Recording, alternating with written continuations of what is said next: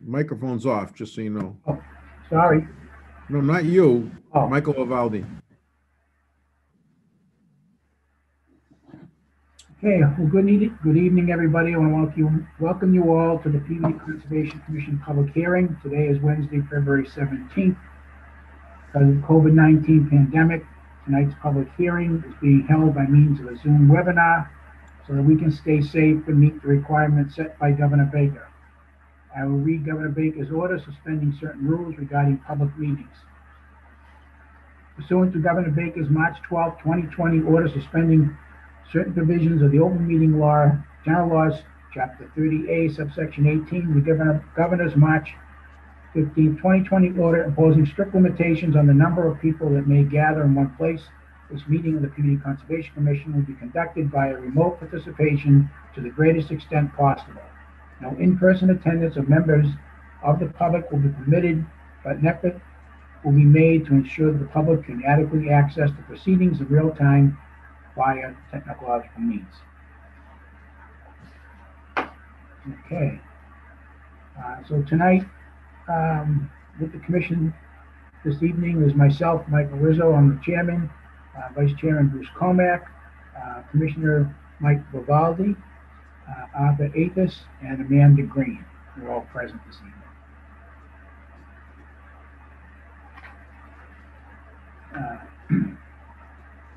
Our first item on the agenda is under request for certificates of compliance. Item number one is a continued request for a full certificate of compliance is made by Curtis Young, environmental consultant, wetland scientist, on behalf of Group 1 Auto for DEP file number 55-832. Project is entitled Proposed Inventory Lot. The address is known as 0 Willowdale Ave, map 39, lot 29 and 23 in the city of PV. Evening. Can you hear me? Barely. Mike? Barely, did you say, Mike? Yeah. Okay, I'll speak up. This is Kurt Young, currently a consultant for Lucas Environmental. We filed a request for a certificate of compliance for the 0 Willowdale Avenue inventory lot for Group 1 Automotive. It's located behind the Audi dealership on Andover Street, if you're aware of where that location is. It's basically an automobile storage and inventory lot used to supply vehicles to both the Audi dealership and other Group 1 dealerships in the surrounding area. We constructed the site beginning in 2016, completed it a while later. We had some delays involved in construction, but I got it taken care of. We filed for a certificate of compliance last year, received a comment letter from Will Pollitt late in the year, got caught with the weather, and eventually got a revised as-built plan to him in response to some of his questions. And at this point, we've received a letter from Will earlier in January, pardon me, indicating that he was comfortable with the engineering on the project. Beyond that, if there's any questions, I'm more than happy to address them. Hey, Lucia, I see there's DP's memo seems to be in order. You made a note about the commission. There's no concern. We recommend a full certificate, but we want to add conditions in perpetuity for an O&M plan and an LTPP in perpetuity. We're familiar with those. I talked with Lucia earlier on that, and that's fine. We understand the conditions. Anything else, Lucia? Also, so the O&M and the LTPPP would be in perpetuity, as well as Appendix A guidelines for the disposal of the invasive plants. Okay. That's something if you guys, if you want them to keep on, treating the invasive plants. Honestly, I don't really care about that. I mean, this has been on the agenda for a long time. And the last time I looked at the file in depth, I'm pretty sure Appendix A was talking about like rodeo or Roundup, which has glyphosate, and I'm not a huge fan of it. So I think it's most important the O&M and the LTPPP are in perpetuity. As far as the invasive plants, that's up to you guys.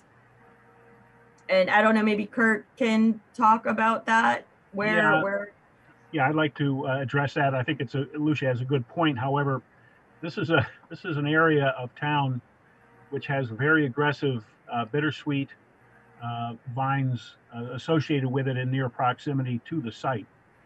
We cleared many of those away as we did the construction work. As I mentioned to Lucia earlier this year, or perhaps it was last year, that there has been some encroachment beginning, and we have a fence line that runs around the entire perimeter of the property, both as courtesy to the neighbors as well as to keep folks out from getting into the inventory lot. So that bittersweet is beginning to encroach onto the fence line. We do need to do some intermittent invasives control just to keep that under control, and I think we would plan to do that as a part of annual inspection and maintenance as necessary. Yeah, so I'd like to retain that. I think we should keep that.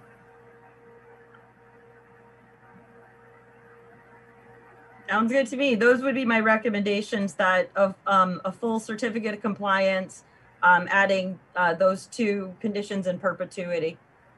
Okay. Any of the commissioners have any questions or want to discuss this matter further? Seeing none, could I get a motion to close the public hearing? Move to close the public hearing. And motion to issue a full certificate of compliance? Motion to issue a certificate of compliance, a requested certificate of compliance. Can I have a second on that? Second. Okay, and that would be with the conditions that Lucia listed? As with conditions as stated. Right. Did Arthur, did you second that? Yes. Did I hear that correct? Yeah. Okay, I'm going to go ahead and do a roll call though. So right now, a motion to issue a full certificate of compliance with the two conditions we just cited. Chairman Rizzo. Yes. Vice Chairman Comack. Yes.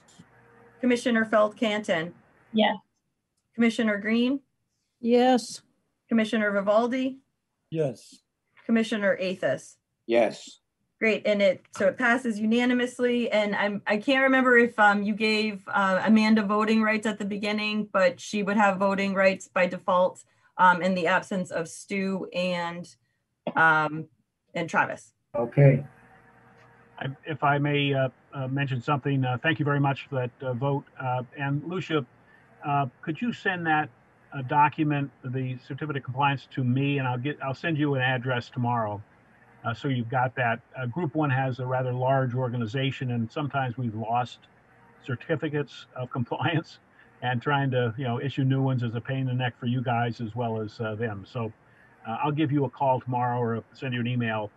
Yeah, just drop me an email. I typically will send an email out anyway because I don't. And now that we're doing e-signature, so it's a little easier for me to create a second copy. But right. Yeah. Just email me the address. I don't know how fast I'm going to get to it, honestly. I'm working on a few side projects. Yeah, we've been hanging around waiting for it for a long time, so this is great. We appreciate the vote and look forward to getting the document itself. But you all stay safe. Have a good evening. You too. Thank you very much. Thank you.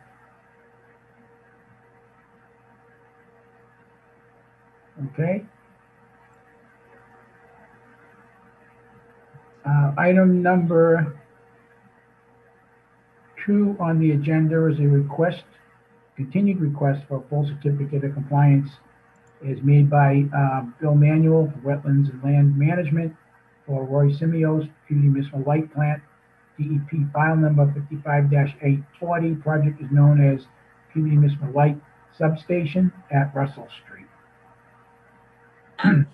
There's snow on the ground, so I was just in communication with Roy today, and obviously it was snow on the ground, and it sounds like there's snow coming tomorrow. Me and him are just gonna try to keep an eye out, and when we all can get out there, me, Bill Manuel, and Roy, and then any of you guys, I know Mike, you're close by, if Yeah. you want to come see it. I mean, I I'm would pretty like to- excited. I would, if you About- let me know when that is, I will gladly come. Yeah, I'll let you know, and I'll like text you too, because I mean, this was kind of an exciting project. This was, you know, they restored a whole area of buffer zone. It's pretty exciting to me, at least. So that was a continued one. So you guys just need to make a continuance. Okay, motion to continue this, Second, a second, second, all in favor? yes. Yes. Okay, so I have Bruce made the motion. Who seconded it? Vivaldi? Yes. Okay, I do need to do a roll call. Chairman Rizzo, Yes, Vice Chairman Comack, Yes, Commissioner Feld Canton, Yes. Commissioner Green, Yes.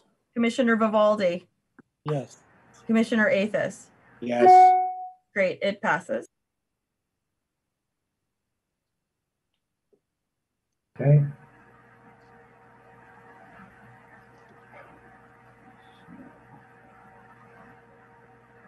Okay, item 3 on the agenda is also under request for certificate of compliance. Continue request for a certificate of compliance made by Peter Glasdale Jr., William and Sparages on behalf of AM Con Corporation, Patrick Coburn, for TEP file number 55-865. Project was the construction of a commercial building and parking area, demo, rebuild, stormwater features and parking. The address is known as 3 Mount Pleasant Street, Mount Pleasant Drive, map 29, lot 6 in the city of Peabody. They too have asked for a continuance. I don't know if you guys read the novel I wrote in my notes, but there's a lot of things they could get a partial certificate tonight for sure, but I think they just want the full certificate. And at this point, their stormwater's not 100% correct, and they still haven't hashed that out with Will. And there's no sidewalk. I mean, I parked on the sidewalk, and so they have extra pavement. The as-built that they submitted was incorrect. Work was done after it. So there's a lot of things on this, and I guess they don't want a partial. I didn't see, Lucia, on my Office 365, I didn't have anything in that folder. Maybe, oh, it might be because they haven't given me anything this month. So everything would be in the January folder, possibly. I mean, I can pull it up if you want me to. Oh, no, it's okay. Just I was going through everything looking and I didn't have it. And, 'cause I wanted to see the video. I want to see the photos. I remember them before. I wasn't too happy about not having the sidewalk in where it's supposed to be. Yeah, I'll make sure for the next meeting, hopefully we don't get like tremendous amount of snow and like they can actually get the sidewalk cut and, you know, possibly get some grass down or whatever. I talked quickly about it with Will, and it sounded like there might be some engineering issue with the sidewalk that was kind of over my head and I didn't want to get into it. Okay. So I'm going to have to, I mean, they're going to have to come up with some sort of sidewalk that can fit with whatever the engineering issue is there. Because you guys approved it and we can't not have a sidewalk there. But I will make sure whatever meeting they're at, I'll put all the most up-to-date stuff in it. I try to, like, if we continue stuff, I'll try to move stuff out and put it in, you know, and label it as older, whatever address it is, and then the newer stuff. I know it gets confusing because there's just so many things sometimes. Okay. But we do need a motion. Okay, so we have a motion to continue this. motion to continue. Seconded. Seconded? Yep. Okay. So I have a motion on the floor from Bruce, seconded by Melissa to continue. I'm going to do a roll call. Chairman Rizzo, Yes? Vice Chairman Comack, Yes, Commissioner Feld Canton, Yes. Commissioner Green, Yes. Commissioner Vivaldi.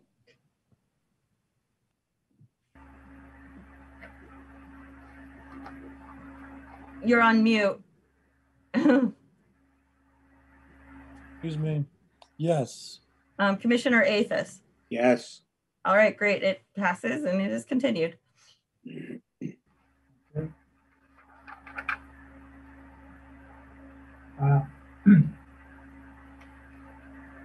Item 4 on the agenda is also under request for complete certificates of compliance. That's continued until you guys they already got their partial. Yep. That is continued, so you don't have to read it unless you want it. It's continued to the summer of 2021 or September. I didn't want to take it off the agenda because then I would lose my radar on them and I would forget to follow up. Okay. Do we need to take a roll call on that or just? No, you already continued it Right. last meeting, I believe. It's actually written into the certificate of compliance that he has to have this work done. You know, he has to start it by June, I think.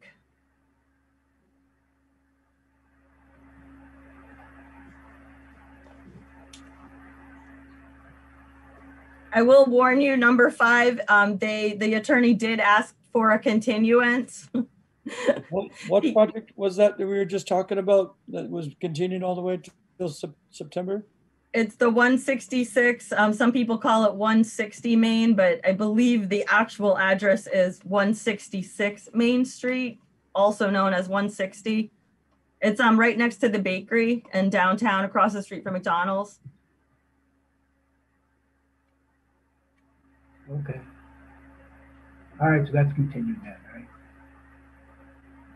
Do we need to take a vote on that or is this? No, you already made that motion. I believe it was last month. All right. Item number 6 is a request for an extension permit on DEP file number 55-769. The request is being made by Tyler Eric and DeRosa Environmental. The project is a long-term O&M plan and PPE for existing stormwater system. BMP's vegetation control landscaping installed under the previous expired 1999 order conditions for file number 55-482. The property is known as 100 Brooksby Village Drive. The order expired in September of last year, in 2020. The applicant is seeking for a 1-year extension based on our local ordinance.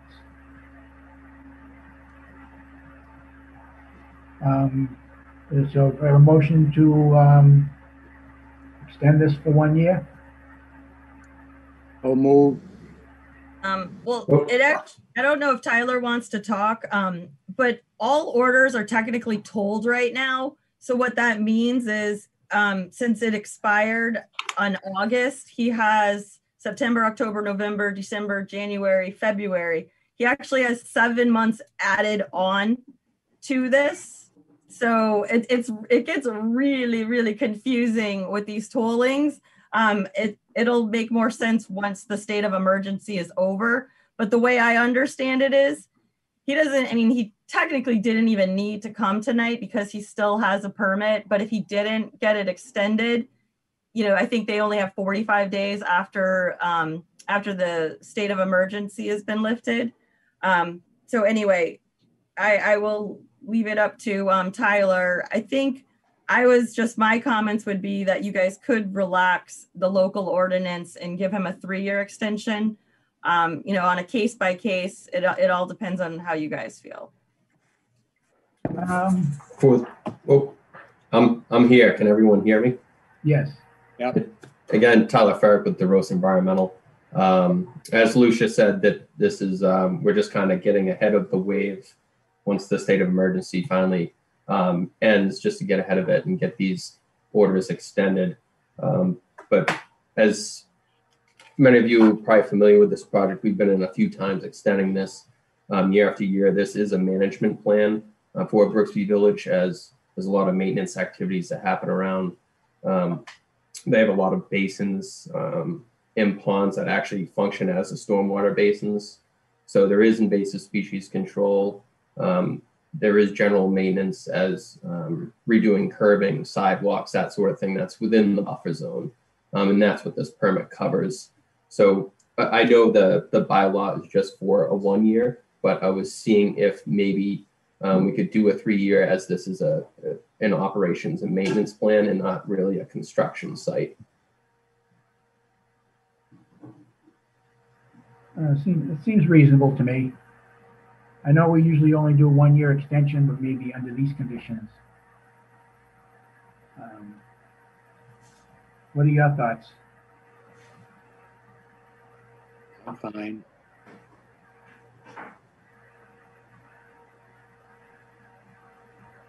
Yeah, so Mass DEP does allow 3-year extensions, which I think is great. And I also think our local ordinance is even better, which is a 1-year extension. And I think that there are certain orders that we can relax it a bit. And during the state of emergency, I think this order would be one of them, because he's just going to keep coming. Basically, you guys have 3 options. You can, per the law, if you just want to extend it 1 year, you do have to add the 7 or the 6 months. It's August, September, October, November, December, January, February. You would have to add the 6 months. So it would actually expire February 2022. Or if you want to give him a 3-year extension, you can go 3 years from, 8/9/2020 and give it to him to 2023. I think we should do the February 2022. All right. Tyler, are you okay with that? Do you understand? Yeah, it seems like the commission just wants to do the 1 year extension versus the 3. And I know last year that's kind of where the commission, how they felt. That's fine. We'll come back next year. We were just seeing if there was any possibility for a 3 year, if the commission felt comfortable, of course. But Thought we just gave him a 3 year. Oh, I thought you guys said 2022. I recommend a 1 year extension.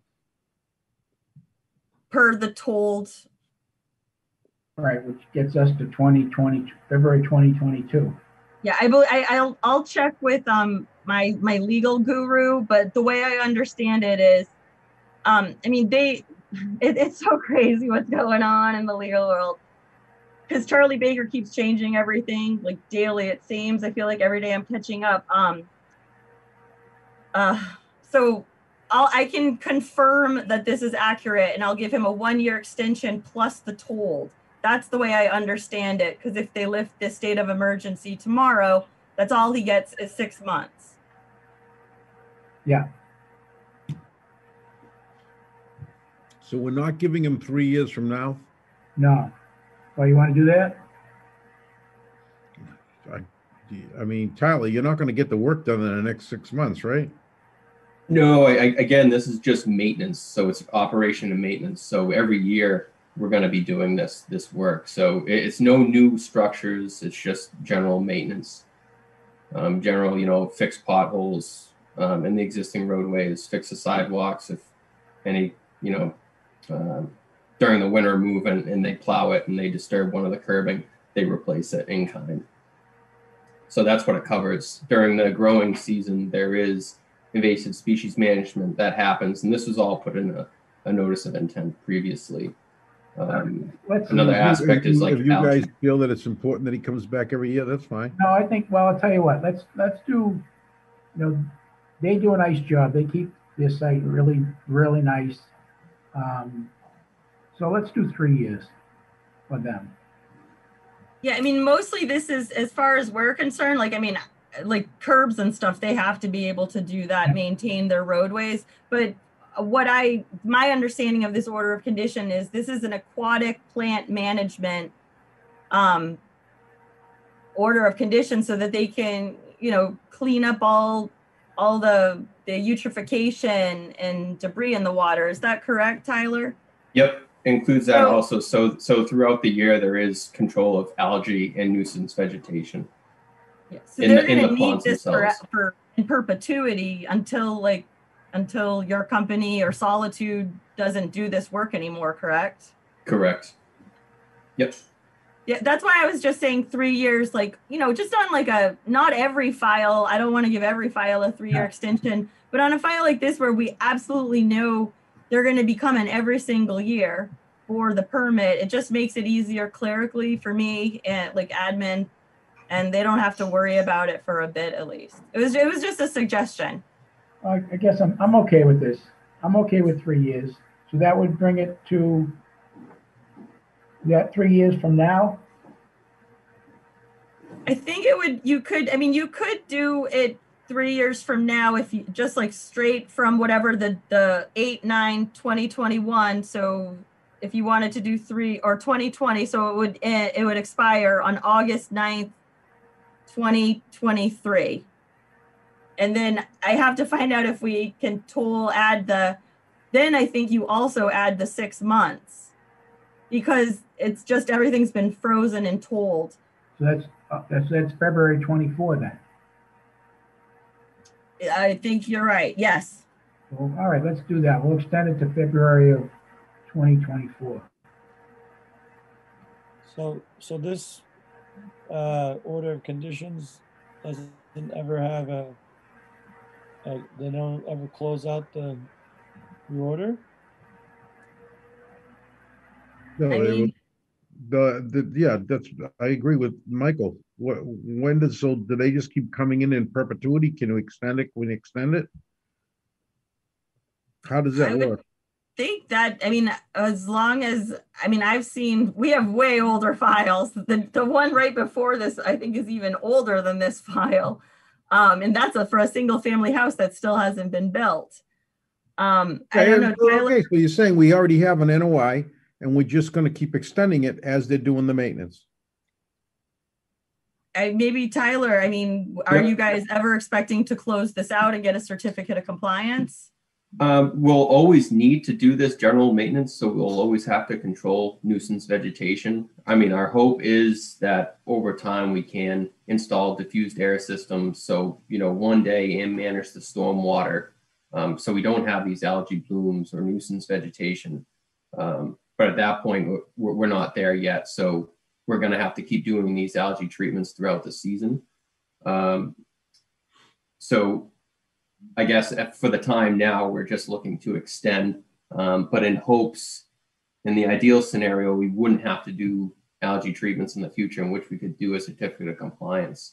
And I guess the only thing we would want to have would be perpetual conditions to control invasives around the pond, which has already been occurring underneath the order. Okay. So motion to continue to motion to extend the permit to February of 2024. I'll move that.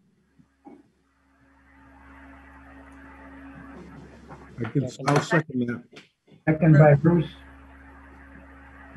All right, roll call. Chairman Rizzo. Yes? Vice Chairman Comack. Yes. Commissioner Feld-Canton. Yes. Commissioner Green. yes, Commissioner Vivaldi. Yes. Commissioner Athos. Yes. All right, it is extended 3 years plus the tolled 6 months. Great, thank you all. You're welcome. Okay, item number 6. No, that was 6. Okay. We're on item number 7.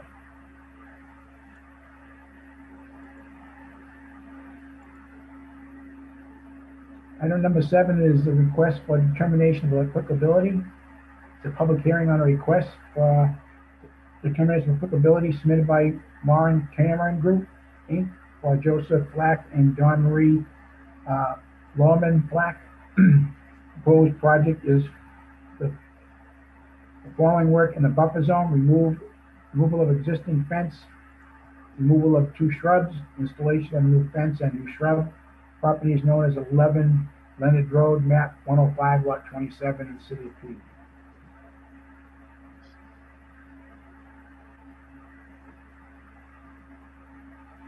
Good evening. For the record, John Moran from the Moran Cameron Group. Can everyone hear me?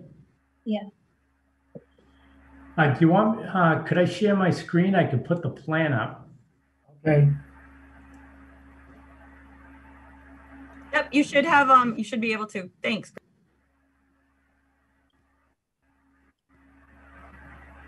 So let me know once you can all see this.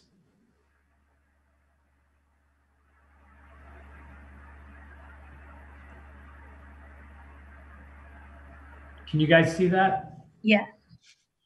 So again, for the record, John Moran from the Moran Cameron Group. We're here tonight representing Joe and Dawn Marie Flack for a request for determination of applicability for the property located at 11 Leonard Road. What the Flacks are looking at doing is they're going to raise the existing structure that's on the property, build a new house. As you can see, there's a wetland resource area off the property to the northeast. The 100-foot buffer zone from that casts on the northerly part of this lot. As you can see, the entire construction of the dwelling, decks, driveways, patios associated with the house are all outside the 100-foot buffer. The only thing we're requesting permission to do in the 100-foot buffer zone is the removal of an existing fence that's currently on the property to be replaced with the same type of fence that the abutters have, which is a 6-foot vinyl. We'd like to remove 2 shrubs. One of them is about 80 feet from the wetland. The other one's about 95 feet from the wetland. And we're proposing to relocate an existing shed that's on the property back to this back corner of the property as well. All proposed work is within existing lawn, maintained lawn area. So we're not replacing any woods or anything like that. It's all in maintained lawn. And we are proposing erosion control right along the lot line. So the closest point from the wetland to the erosion control is 69 feet. And the closest point from the shed to the erosion control is, from the shed to the wetland is 74 feet. There's no proposed changes in grades. So technically, we really don't even need the erosion control because we're not changing grades. We're not moving dirt around, but we're just proposing it just as a safety measure since we are in the buffer zone. I'd be more than happy to answer any questions. The wetlands were delineated by Greg Hockmuth from Williams and Sparagus. And again, I'd be happy to answer any questions. okay, but so now you're gonna put the shed in the buffer zone? Correct.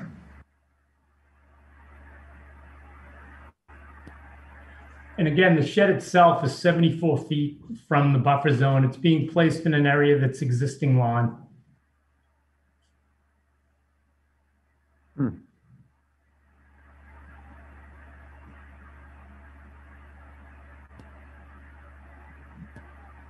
The shed fully complies with the Wetlands Protection Act and your local bylaw with regards to setbacks, and it should have no adverse impact.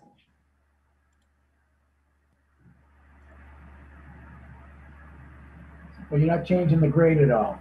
Nope.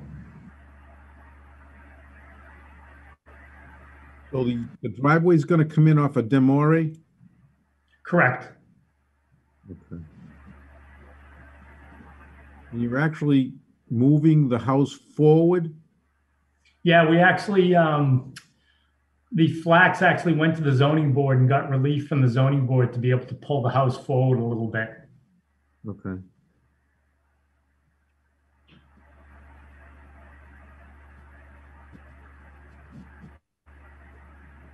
Seems like a straightforward thing.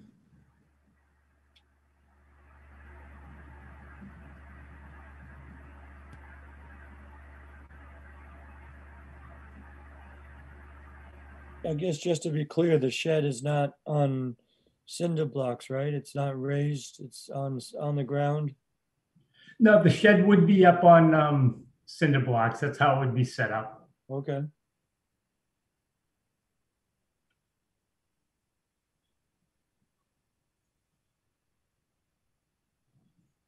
Do we know the size of the shed? Yep, it is.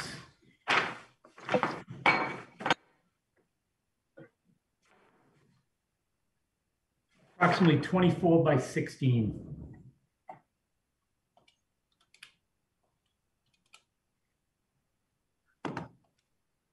The only reason you're here is so you can, is just for the work that's in the buffer. Correct. Yeah, and the only work in the buffer is, like I had mentioned, the relocation of the shed, the removal of a couple shrubs, and the removal of an existing fence, which will be replaced with another fence, pretty much in the almost the exact same location. If you actually look at I'll zoom in a little bit.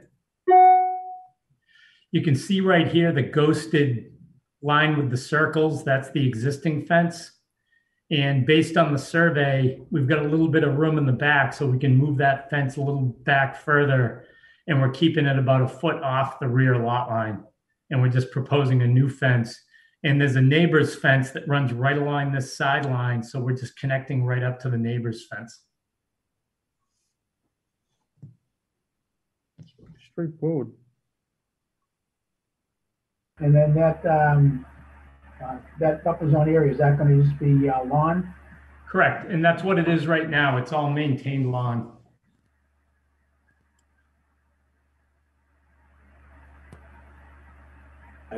Any particular storage going to be proposed for the shed?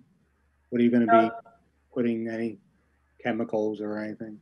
No chemicals. It's your typical single family, shed, lawnmower, rakes, wheelbarrow, things like that.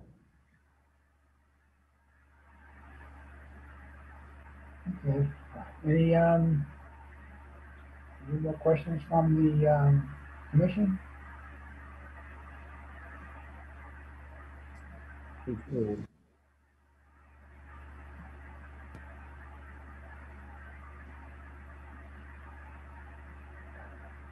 So there's something in the notice here about the fence panels being raised.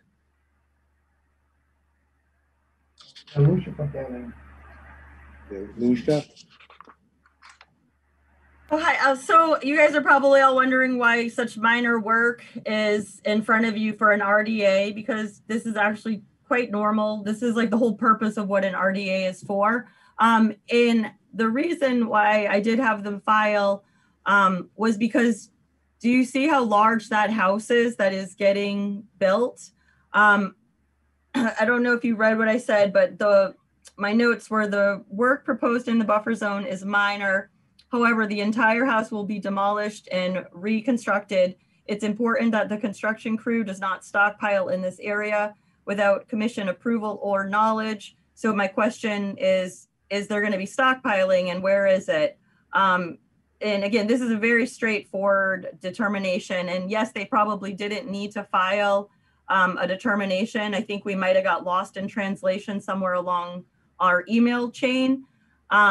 But typically with fences, you guys sometimes ask certain panels to be raised 4 to 6 inches for wildlife movement. Now that can't always happen for various reasons. People have children, small dogs. They don't want wildlife getting in their backyard. So that's just an option if the current owner's agreeing to do that. So I would recommend to condition this a negative determination with the conditions that staff is notified 48 hours before work commences in writing. Erosion controls must be inspected before work can commence. No stockpiling in the buffer zone without the explicit written permission from the commission. So that's something we should talk about tonight. And if you guys feel about the fence panels being raised, like what this neighborhood's like, I don't really know what the wildlife is like in this area. I did not do a site visit. But basically the main reason why they're here is because I know that if this didn't get a permit from the commission, I would be out there probably 2 weeks after work started with some sort of an issue. So it's good that they filed, but they probably didn't need to, as long as they submitted this with a letter, because the shed, according to minor activities, a shed has to be 50 feet away from BBW. So the shed's completely minor, and the fence would be considered minor as well. So it's really the stockpiling. Okay, I could support that. I'm not too concerned about the lower, having the fence raised up. Can we just Can we add it on to an RDA as a condition? Well, the only thing, if I could just, Do an RDA with a negative determination with conditions. So we can say what Lucia just said, we could add those, give a negative determination and add the conditions about the things that Lucia mentioned. if I could just comment for a minute. Obviously, we have no issue with stockpiling in that area. They don't need to stockpile there. That's not a problem. As I had mentioned before, the existing yard is fenced in. And if we had to raise up the fence, it's going to kind of defeat the purpose if they're trying to keep animals in the backyard. Yeah. So I would just ask that we not be required and we could just leave the fence as a normal fence. Again, all these yards are all maintained lawns. Yeah. Not a whole lot of wildlife moving back and forth through there. So we would just ask, we have no problem with a condition that no stockpiling be within the buffer zone, because again, we don't need to stockpile in there and we don't plan to. But we would request that the fence just be installed like a normal fence. Okay, I could support that. So, if there's no other questions, is anybody here want to speak on this matter? Okay, seeing none, then entertain a motion for a negative determination with the conditions that Lucia stated.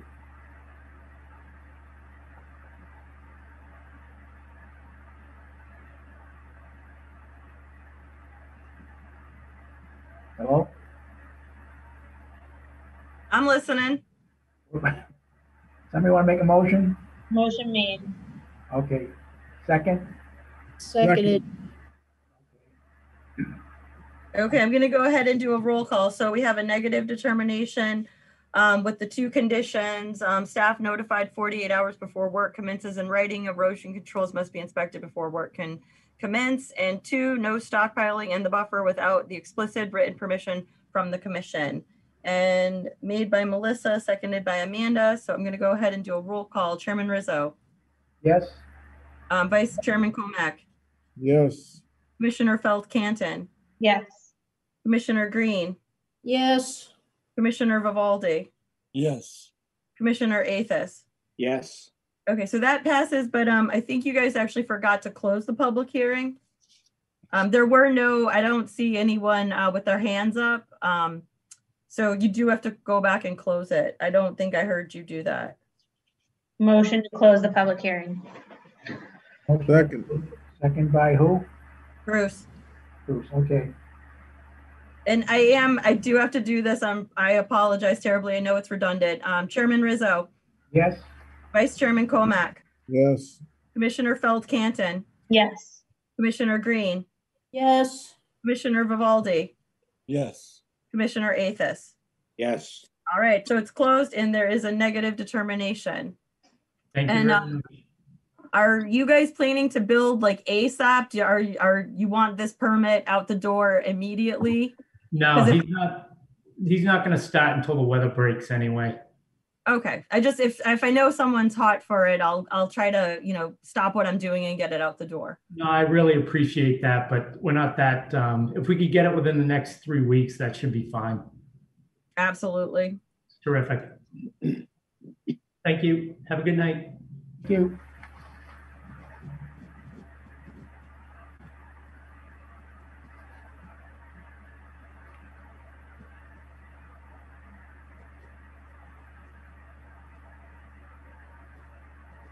Okay. Next item on the agenda is item number 8. It is under notices of intent. It's a public hearing on a notice of intent submitted by Attorney John R. Kelty for Joseph Ruggiero, applicant, and Tedisco Properties, LLC owner. The proposed project is the renovation of existing professional office building to a funeral home with access, egress, alteration, upgrade in riverfront and FEMA flood zone. This is an after-the-fact filing. Work has commenced but has been halted by the building department. The property is known as 10 Chestnut Street, map 85, lot 187, Peabody. Thank you, Mr. Chairman. My name is John Kelty. I'm an attorney practicing law here in Peabody at 40 Lowell Street in Peabody, Mass. The property in question is 10 Chestnut Street. That is actually where I began my career we won't mention when I began my career. However, we've filed a notice of intent for certain construction that is taking place. The building permit had issued to Mr. Ruggiero, who is here this evening, attending this meeting this evening. And at such time as there were a few changes made, which were most notably the addition of a concrete pad originally down near the nearer to the brook at the rear of the premises, and the addition of a roof over. It shows roof over with columns on your plan. That's an area that was required in order to achieve compliance with certain statutory requirements in the funereal CMRs. As such, Mr. Tallarico had suggested at that point that work at the exterior cease and that there be a filing with the commission. Eastern Land Survey did in fact create the package for filing with the commission. I did the mailing, provided the affidavit back to Lucia. Mailing has been accomplished. All parties have been placed on notice. And I would point out that the DEP has today provided a memo asking for stormwater management, that an actual stormwater analysis be provided. I did provide the commission with a stormwater checklist, and actually the narrative attached to the original filing sets out with the construction taking place, how much compensatory storage is lost. And then they have, Eastern Land Survey has regarded the losses as de minimis. There was a planter that shows on the plan. It was removed, as the narrative suggests. There was a survey done in 2018, and the planter was in existence. So that was already sort of in the records at Eastern Land Survey. So that they located on our plan that we filed, they located that planter, said that there was certain square footage in their narrative provided by the removal of a planter that was it was sort of above ground. It was railroad ties and holding earth and materials up, and then there was a sign located in the planter as well as certain shrubs. Mr. Mello on the project narrative has indicated each elevation increment and the loss or gain of flood storage. And at the end of the day, there is a total ground coverage change of approximately 216 square feet. The removal of the raised planting bed covering yields us 144 square feet. That was gained, if you will, by removal of the planter. And as such, we feel that the impact with regard to stormwater is de minimis, and we would ask that the commission approve and provide us with an order of conditions allowing us to complete the renovation of the old law office into a funeral home. The city council has considered this last year and granted a special permit. So at the back of the building, that roof over at the back corner, is that staying the way it is? Yep. Back right, correct? Yeah. So you're not Is really roof over? Would you like me to share the plan? Does the applicant not want to share it? Do you need me to share it, Jack? I can't. I don't have the capacity to do that. Okay, I mean, I don't mind. I'm offering. I'll do it right now. Yeah, I can have it on my computer. I can see it.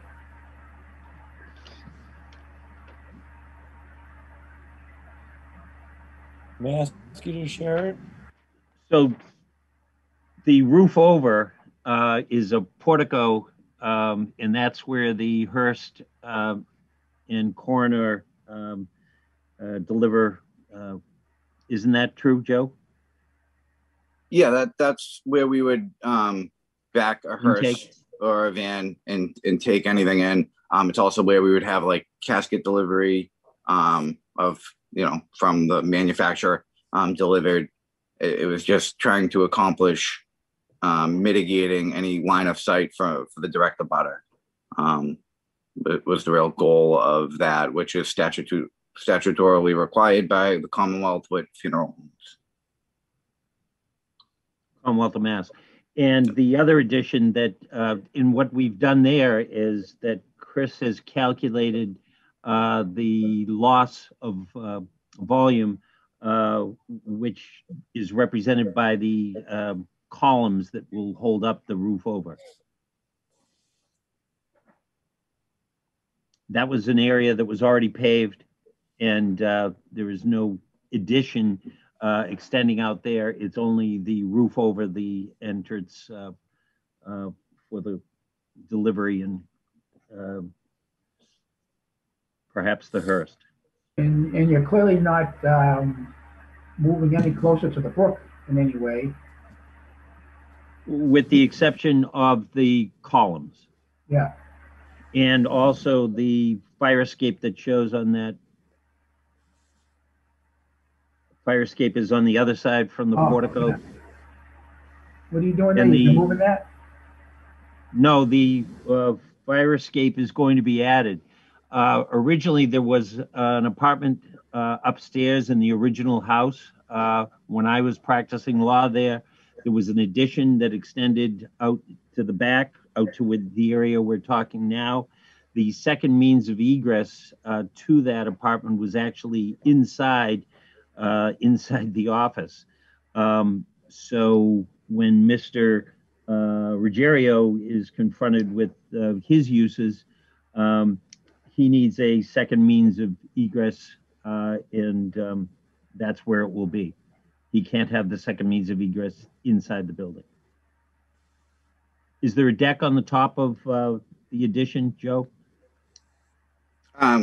There's a proposed like pad just to that was a flat roof addition, and the building itself, the original building out in the front on the street on Chestnut Street, that was a 2-story, and the second means of egress passed through actually one of the offices in the downstairs. So this is necessary. You would need to exit any apartment on the second floor and then cross over the flat roof to the fire escape. And that meets code compliance. So would that primarily just be for emergency exit? Yes, absolutely. Coming in and out? Yes. Correct.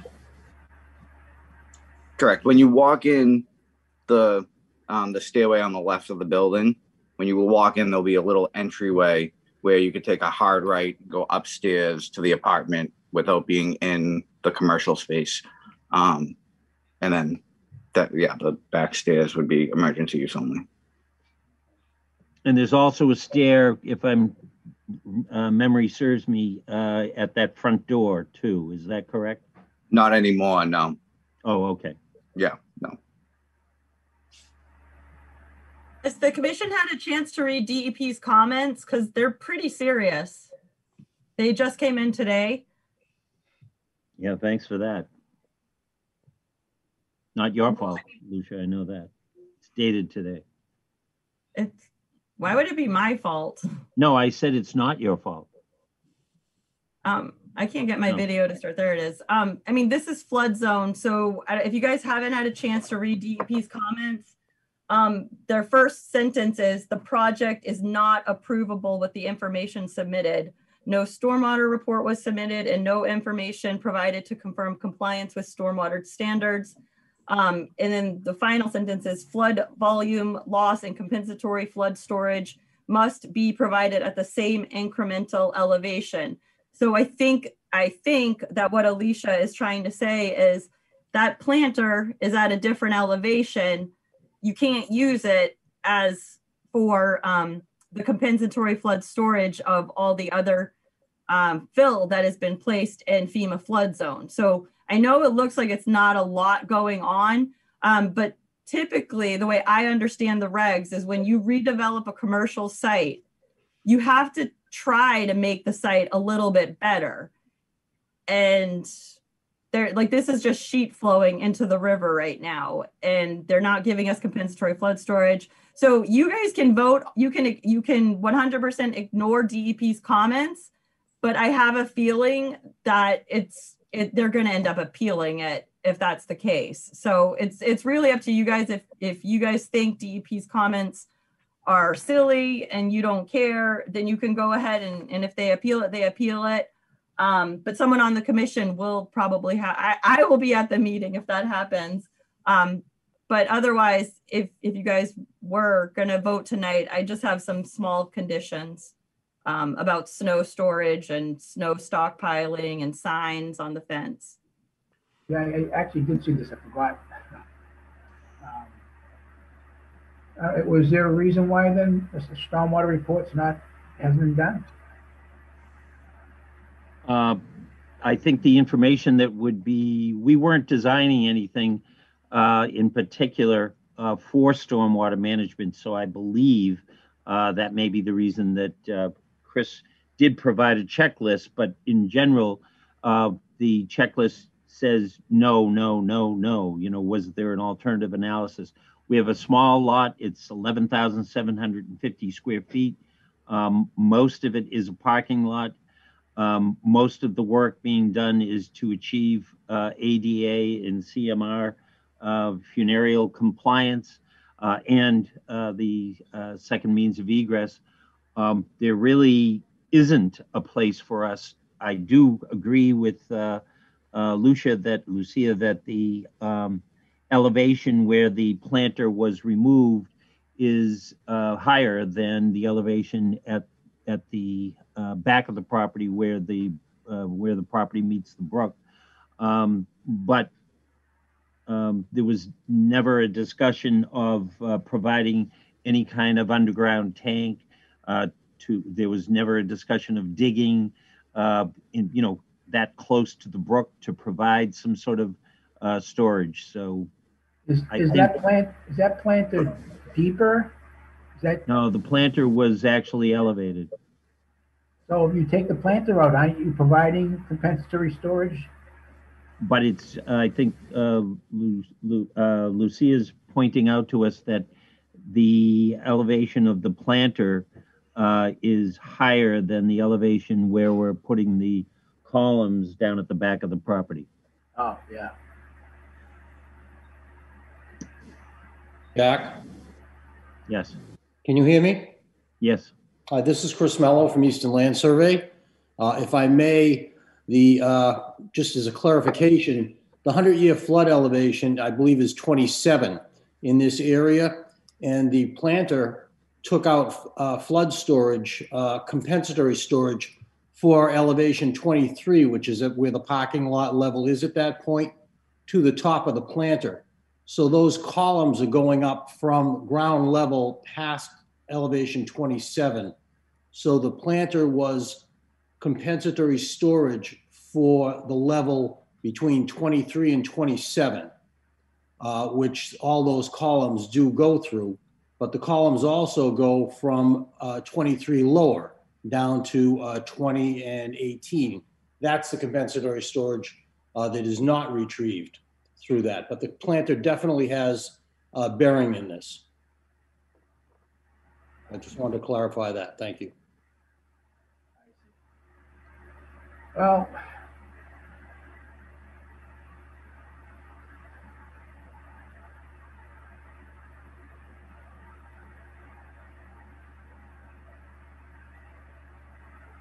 so if we do the report, you could address that?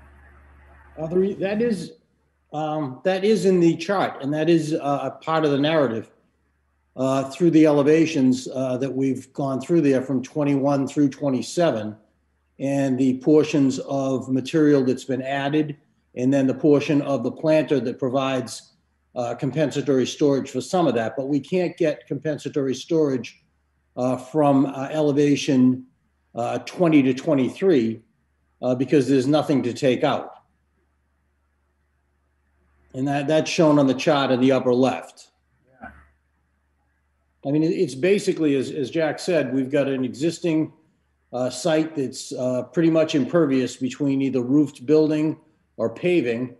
And Mr. Ruggiero, in his permitting to change the use here, has put in several things into the property: columns, a spiral staircase, a ramp that is not solid. It's on posts, if you will, to comply with this, and minimally invaded the flood zone, if you will. But there's no way of compensating for those levels because there's nothing to take out. And the stormwater right now, it comes from Chestnut Street, from the sidewalk towards the brook, as it's always done. And the construction that's going on for these posts and ramps do not impede that sheet drainage and won't change it, doesn't change the volume or the quality. And so really nothing changes. I mean, the volume is very small. But is there any way we could drop the grade of the paved area behind the building a little bit? Yeah, but that gets, if I do that, that gets me from elevation 20 to say 18. That doesn't give me the compensatory I'm looking for between 20 and 23. That's the real area I can't serve.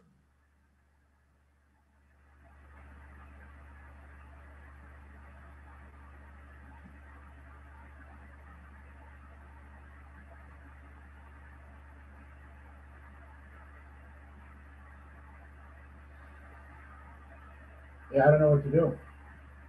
I mean, this is a situation that, you know, we're going to encounter more and more because you've got quite a few properties in the downtown that, as we go through them and renovate them and change uses, they're going to need to be brought up to code, and they're going to end up needing, you know, a pier, a footing, and there's got to be some way to do this. You can't just or I shouldn't say you can't, but we shouldn't just be taking these buildings and say you can't do anything to them. There's got to be some leeway in there to allow these necessities for code to take place. If I added a planter or anything to the rear, would that be the compensatory storage? No, we'd be looking to take material out as opposed to out of the way. Okay, yeah. All right. Sorry. Okay, and any suggestion we're open to. Yeah, I mean, I'm fine with doing more. Like if green space and buffering will suit it, I'll put that any way you folks would like me to put it to help with drainage, with stormwater drainage. I'll do whatever I have to.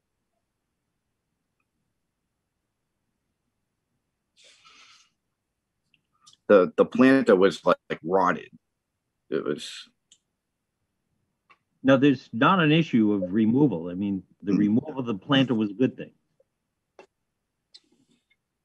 Yeah, removing the plant, it doesn't hurt you. It doesn't help though.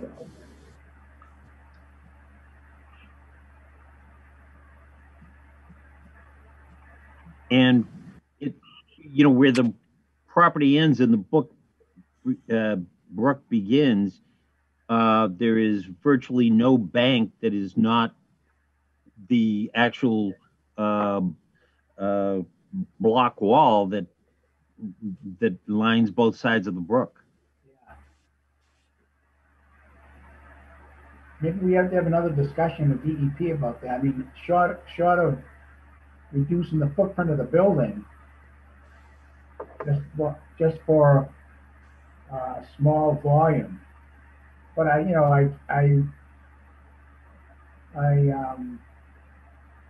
respect the concern there. I mean, the city's spending millions in downtown to mitigate flooding, and then, here we are taking flood storage away, ever so small. But like Chris says, these all add up. And well, we did gain flood storage when the city removed the building in front of us, but it's not ours. I think DEP is looking for a stormwater report. I mean, it's great that we got the checklist, but if anyone looked at the checklist, I mean, unfortunately, like most of the time when people send me a checklist like this and they can't meet the standards, they'll add in on the checklist and in the report why. And it's just, I mean, it's not really filled out. It's the, if you guys looked at it, I mean, there's a couple areas where he could have just wrote in and explained to us some things like standard 8, construction period, pollution prevention and erosion and sedimentation control. It's saying that they need a narrative, which we have a narrative. We need a construction period, operation and maintenance plans, name of person, entity responsible for plan compliance, all the things that go into, I mean, the work's already started. So honestly, hearing that the sheet flow, which I know comes from the street and goes into the brook, everything's stockpiled along the brook. So the sheet flow is coming from the street and it's hitting the stockpiles and it's going in. So, I mean, I think DEP is just asking for a little more information, like a stormwater report. And I don't think they're asking that much, but they might stick to their guns with this flood volume loss and compensatory flood storage. I'm not sure. I didn't really get into a big conversation with her. She just sent it and made sure that I told the property owner and the attorney that they need more information and everything needs to be mailed. Like, so they're looking for more information. Yeah, I think it's up to you guys if you want to close it. It's ultimately always your decision, but DEP has the right to intervene if they want to. I think DEP's weighed in on this. I don't think we should just disregard their concerns. I think we should provide the additional information that they need. And if you explain it well, then perhaps we can maybe make a suggestion or something. I mean, Form 3 says you're including a copy of the stormwater report, and you did. Number 7 says yes, right? In the application, yes, it does.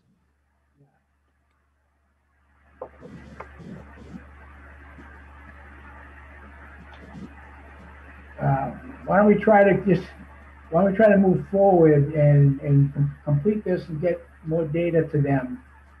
And I think you made a good case about, what can we do? I mean, short of what I said, reduce the footprint of the building, but that's a large task.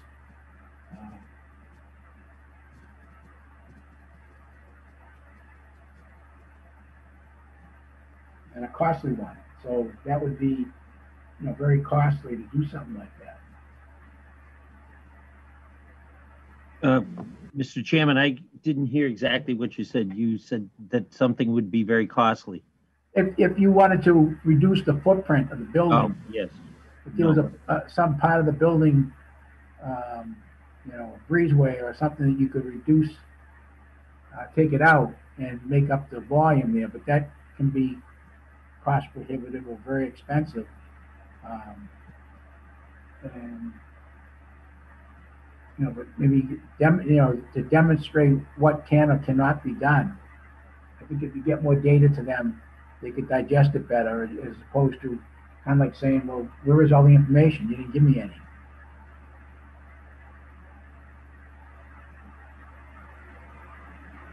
So I think we should continue this. Yeah, maybe an alternative analysis. I mean, everything you said, all the things that everyone said tonight, like Chris Mello, what you said about, this is a historic building. We need to be able to let people, do whatever commercial they want. But it's unfortunate that the work's already been started and partially complete. And I think that might be the big trigger with DEP, was that it's an after the fact filing in FEMA flood zone and riverfront and in an area that is known to flood. As someone mentioned, the building in front was demoed, and it was demoed because it used to flood. I bought my wedding dress there and she lost like all her wedding dresses. So it's just something for you guys to think about. I think if they could submit more information, alternative analysis, a stormwater report, and on the checklist, maybe like explain a couple of bits, like highlight in red in places where you can't do things. That I think that's just what they're looking for. But I don't know, maybe I'm wrong. Maybe they will appeal this and make him take everything out of the flood zone. I have no idea. I mean, we all know the site because we've been there so many times. We were there for a couple of years back. There was a project just across the water there, I think. Yep.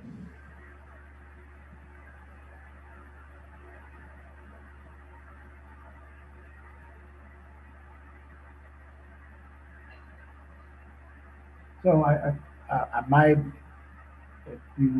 don't know what the rest of the commission feels, but I think we should continue this and get more data, more information. I'll make the motion to continue this. You guys okay with that, Jack? Yeah, we have to be. Yeah, okay. All right, and a second on that? Second. Okay. Was that Melissa or Amanda? Melissa. Melissa, so I'm going to go ahead and do a roll call. Chairman Rizzo. Yes. Vice Chairman Comack. Yes. Commissioner Feld-Canton. Yes. Commissioner Green. Yes.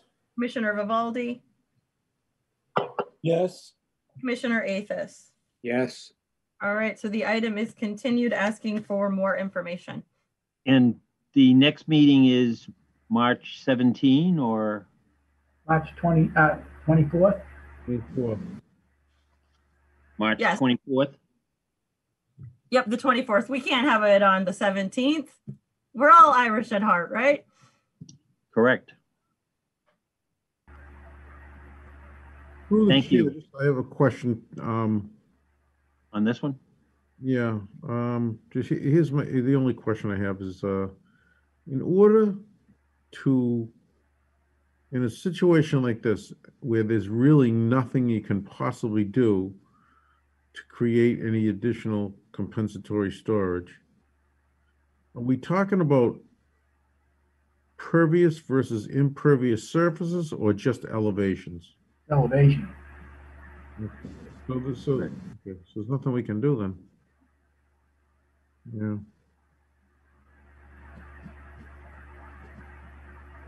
Yeah, I think if he explains it in the narrative, that'll take care of it, and then we'll be able to get this going. Yeah. Thank you. Okay, thank you. Thanks, guys. Hey.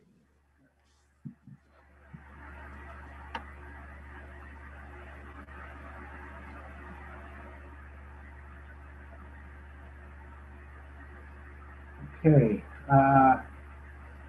Next item on the agenda is item number 9 under notice of an intent. Public hearing on a notice of intent submitted by Joseph Salvaggio, the owner. Proposed project is the construction of a single-family home, attached garage, driveway, and utilities. lawn and stormwater features. Property is known as 73 Lake Street, map 45, lot 62 in the city of Peabody.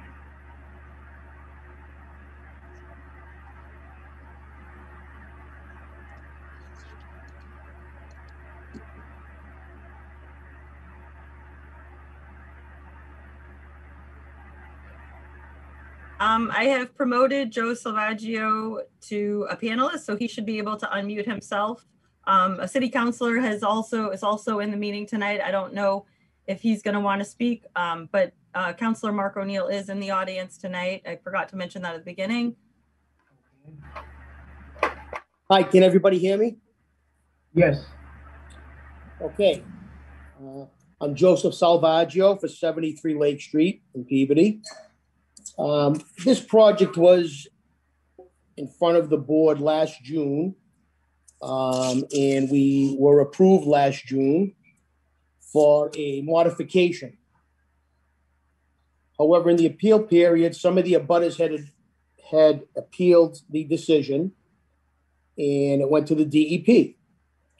The DEP held a meeting last November and a site visit, and we walked the property. And in their letter, they stated that they felt as though the modification should have been a new NOI, basically saying that it was filed incorrectly. So that's why I'm here tonight. I filed the new NOI. The approved plan that was approved back in June of 2020 is exactly the same. Nothing has been changed. Nothing has been modified. And I'm hoping tonight we can move forward with the new NOI and get an approval. Okay. So yeah, we approved this plan before, but Mass DOT, or with the appeal, they felt that Mass DOT felt that it was a minor change, and therefore, they wanted a new filing. But fact is, it doesn't change anything. This is the plan that we approved last time. So we have a new filing with the same plan.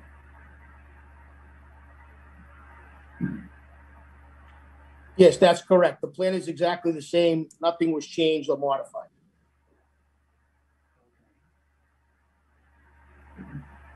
And all the changes that were made last time that we requested, you made. We addressed the concerns of public services on several accounts, and to the greatest extent practicable, we felt that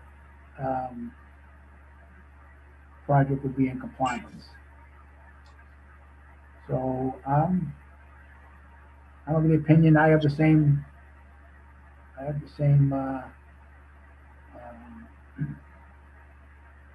feelings from last time. I don't know about the rest of the commission. Does anybody else want to speak on this? Yeah, I mean, it's the same plan. We've already approved it. I read the DEP letter for that basically said that the DEP didn't weigh in on the project at all. All they did was say that it was too large a change. You need to file a new NOI. I was for the project before. I didn't see that, he made all the modifications we asked. I don't see how we can, I don't see why or how we can make a change, make it different this time.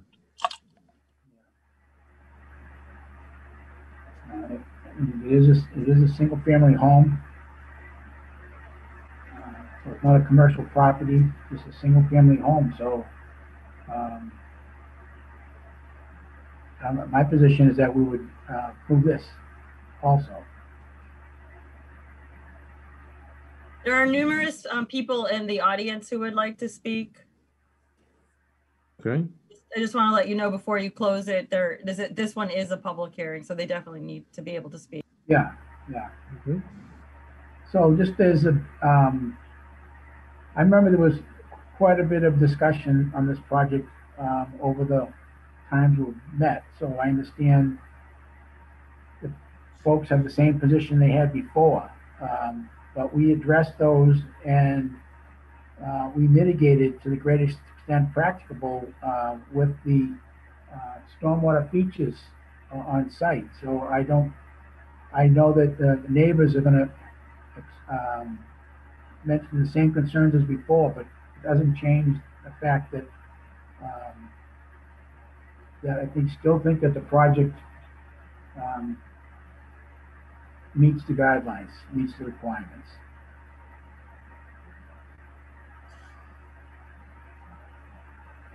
So I don't, any of the commissioners have anything to say on this? I concur. Maybe, I see Mark O'Neill's, is, I don't know if he wants to speak on this matter. Thank you, Mr. Chairman. No, I just wanted to take part and listen to it and hear what the residents have to say. I've attended the previous meeting, so I'm familiar with the project, but as it's a new NOI, I just want to take part in it. Thank you.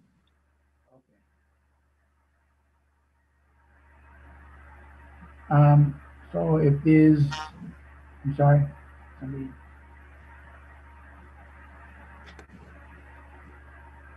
Someone from the audience wants to speak, they need to raise their hand, I guess. There's nobody, no other commissioners want to speak on this matter, then Lucia, if you want to open it up to some questions. So just, I'm sure you guys read what I wrote, and I understand that it's the commission's belief that this is meeting all the regulations and the standards. But I do want to say that the commission, you guys are a voting entity and you're supposed to, be like Switzerland and try to come for a compromise and make the neighbors happy, and as well as, have the property owner be able to work on their property. And I just want to reiterate, there was, I believe it was 5 households, a matter of 10 people who live in this neighborhood who were extremely concerned to the fact that they did appeal it. So I'm just concerned that we're going to go into a Groundhog Day, that if you guys don't ask for any changes at all, that this is going to get appealed again, and it's going to be held up in an appeal period again, because they do have that right.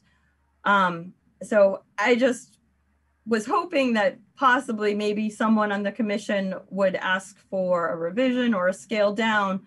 But again, it's up to you guys. I just wanted to make my statement. So the first person I am going to promote to a Lucia, just based on what you're saying, keep in mind that it was already appealed and Mass DOT already went there. They've already looked at it. They did not say anything about the project except the fact that the project was too large. That's not what they would say in the amendment, because it was an amendment request. It wasn't an order of conditions. And yet they could appeal it this time and DEP would cancel out the appeal. I mean, that's a possibility as well. But DEP was only ruling on if that was an amendment. That is it. That's all they were ruling on, from what I understand. Through the chair, my question is simple. When an NOI is filed, DEP comes in and makes comments. Correct. Was there any comments made on this? Well, I just got comments today for 10 Chestnut. So I don't know if there are any comments yet. They're not on the website. 10 Chestnut wasn't even on the website. Alicia, the circuit rider, emailed it to me and said, pass this on to the owner. I don't have their email. So the answer would be, I do not know if they have any comments. Okay, I misunderstood. I thought they're supposed to, when they get a filing, they're supposed to look at it and have the comments, done, ready by, most of the time they have the comments ready by the time we have the meeting, correct? Sometimes, a lot of the times, actually, I get comments like 2 days after the meeting, and So it's just a comment. It's not a finding. They didn't give an official response. I can pull it up if you want to give me a second. I didn't see it. You could. I appreciate that. It should be on here.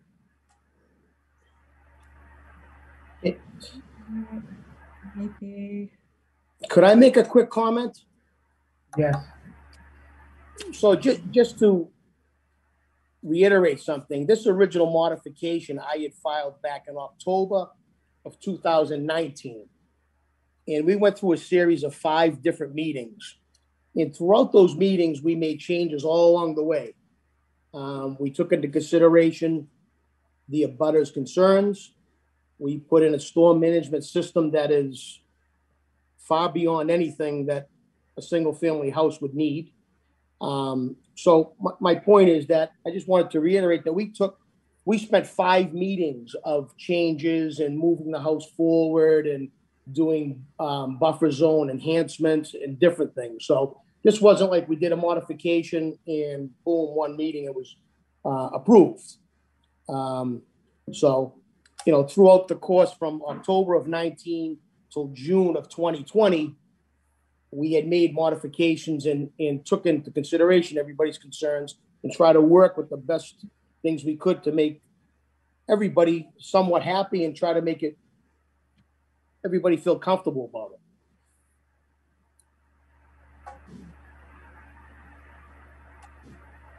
All right, thank you. Lucia, do they have any comments or no?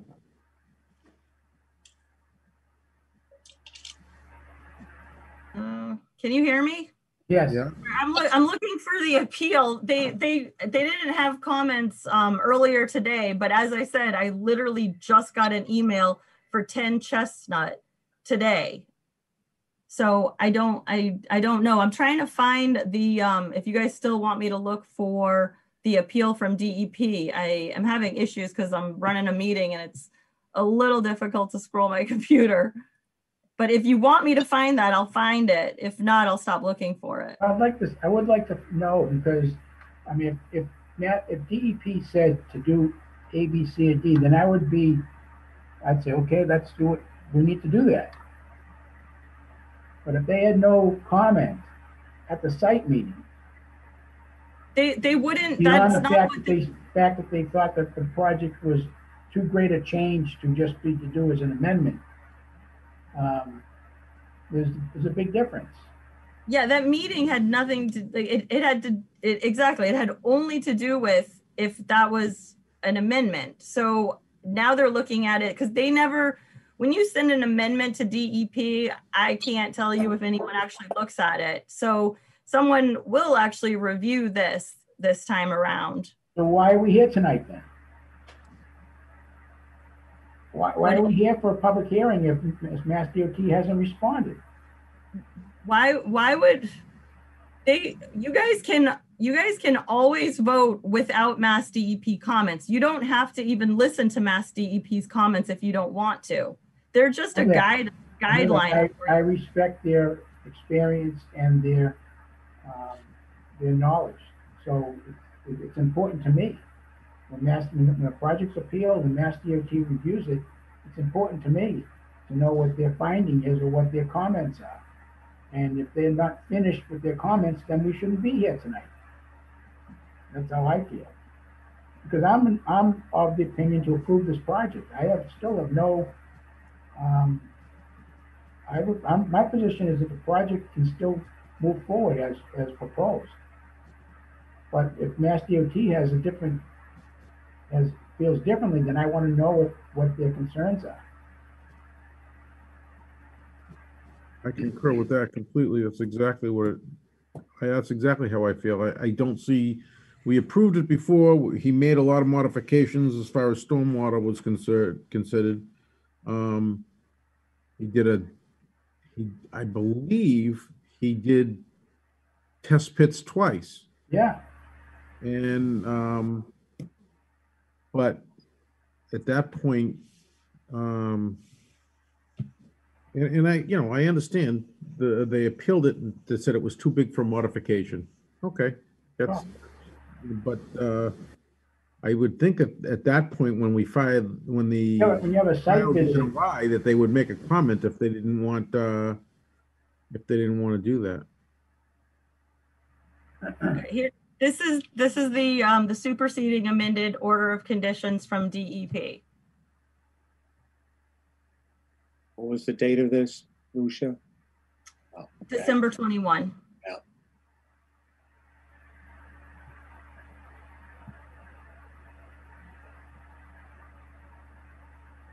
Okay. Can you? I don't know how fast you guys, I don't know how much everyone wants to read. So I don't read that fast.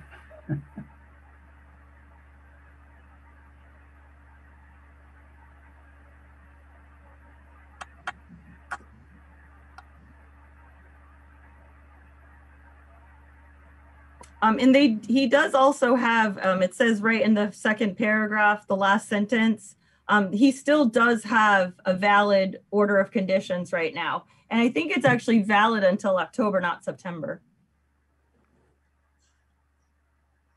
Right, but that was for the smaller house. Correct.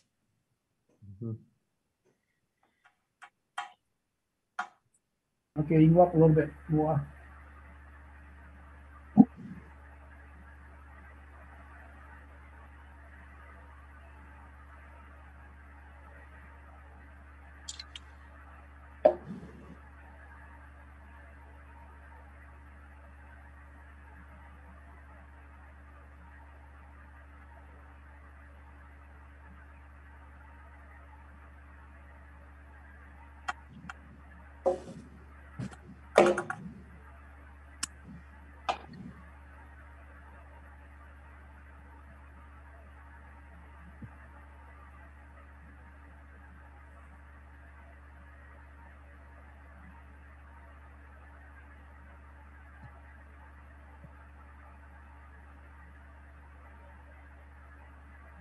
You want me to move it a little more? Yeah.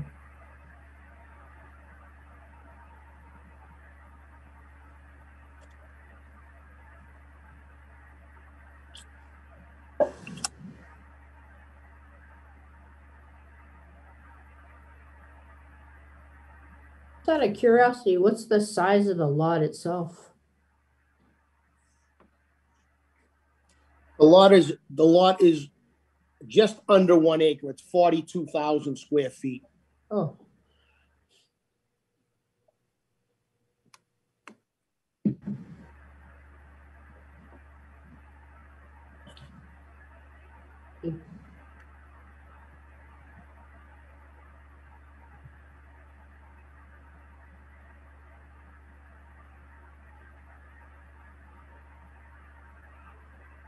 Is that the end of it? Yeah, I'm reading. Yeah, okay.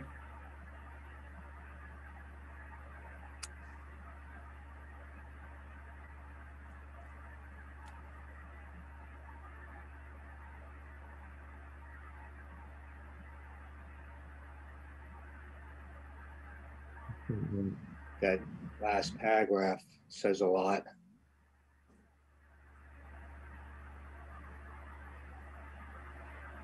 You have to file the new NOI, which you did.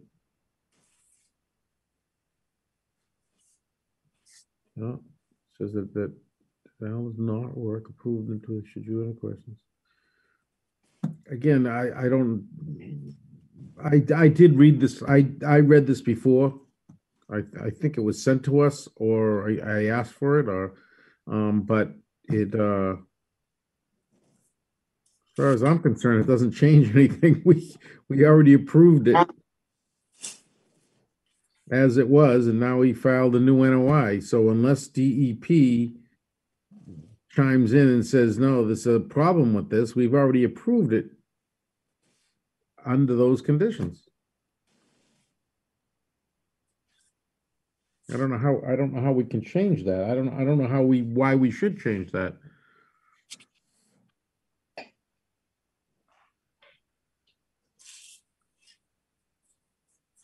Did you guys want to open it to the members of the public? I mean, I just think there's 5 of them here. No, and let them, I have no problem. Let them speak. Yes. Well, I mean, you have to, but I know they're waiting to speak. They've had their hand up for a while. Okay.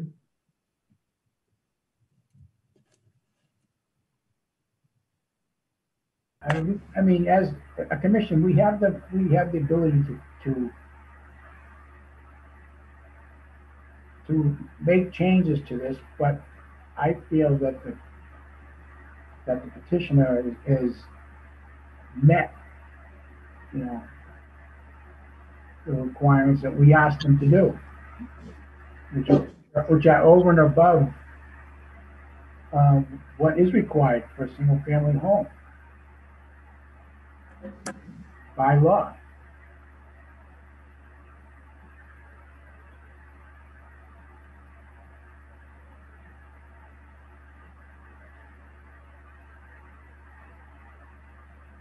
I mean, naturally, if Joe wanted to make the site of a building a little smaller, or the garage a little smaller, we'd certainly, you know, say fine, would approve that, you know, and maybe that makes the neighbors happy, but I think that he's, it's a, you know, the garage part's a slab on grade. You know, he's taking all the roof run up and he's putting it into the stormwater management system.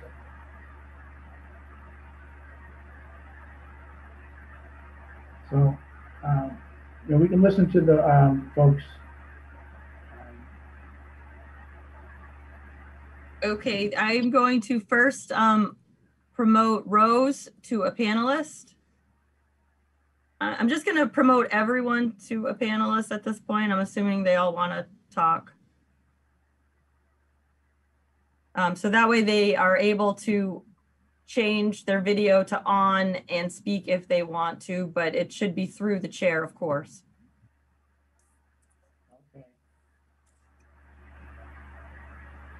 Hi, can you hear me? Yes. Okay. Well, I was reading the same DEP letter, and that last paragraph said something about it increased the impacts, and it impacts the wetlands, the size of the scope of that building in the house. I mean, you've got 5 neighbors here who say this house is too big for their parcel of land because of the wetlands, because of, you know, the problems we have with our property because of flooding, et cetera. I mean, what's going to happen if our properties start to flood again? We've been in a drought. The testing was done during a drought. This last snowstorm just flooded the school area again. I don't know if anybody noticed it. But, you know, our concerns are our property. These are our life investments, and no one seems to care on this conservation board. I mean, honestly, what do we do if this impacts our properties negatively? There's 5 families. Is Mr. Salvaggio willing to put money into escrow to make sure that the next 5 years our properties aren't impacted by his building? Absolutely not. Okay, there you go. Also, when we tried to repair our driveway this 2 summers ago, Mr. Salvaggio was the first one calling the Conservation Commission on us and trying to stop us trying to fix our property. No, that's not true. That's true, Joe. You in Pat Botto were front and center, shutting down our project that we paid to have so that our property would not flood. Well, that's irrelevant to this, but I had nothing. That's right. It is irrelevant, but you know, this is the type of neighbor you are. I'm just showing your character. I think others would disagree with that. Well, I'm sorry. This project, the size of this house is going to impact this area negatively. That's my final thoughts on this. I spoke with another commissioner from a different city, and he was a commissioner on a conservation board, and he couldn't understand how this conservation commission could go ahead with the project with 5 neighbors saying that, you know, we're worried. This is going to affect us adversely. Would you be agreeable, would the 5 neighbors be agreeable to a smaller dwelling? Absolutely. There was a permitting process that allowed like a 2,800 square foot home to be built there. And then Mr. Salvaggio came back with this 9,000 square foot revision. It's not a 9,000 square foot home. And just to reiterate what I've said in the past, what is it, Joe? Tell us the final dimensions, please. This house size does not require any relief from the Board of Appeals. It's a project that can be done as of right. So I'm not looking for relief. We're talking about an acre of land. That borders wetland and is wetland, Joe. I'm just saying the size of the house is within zoning regulations. What is the square footage of the house, Joe? Proposed square footage.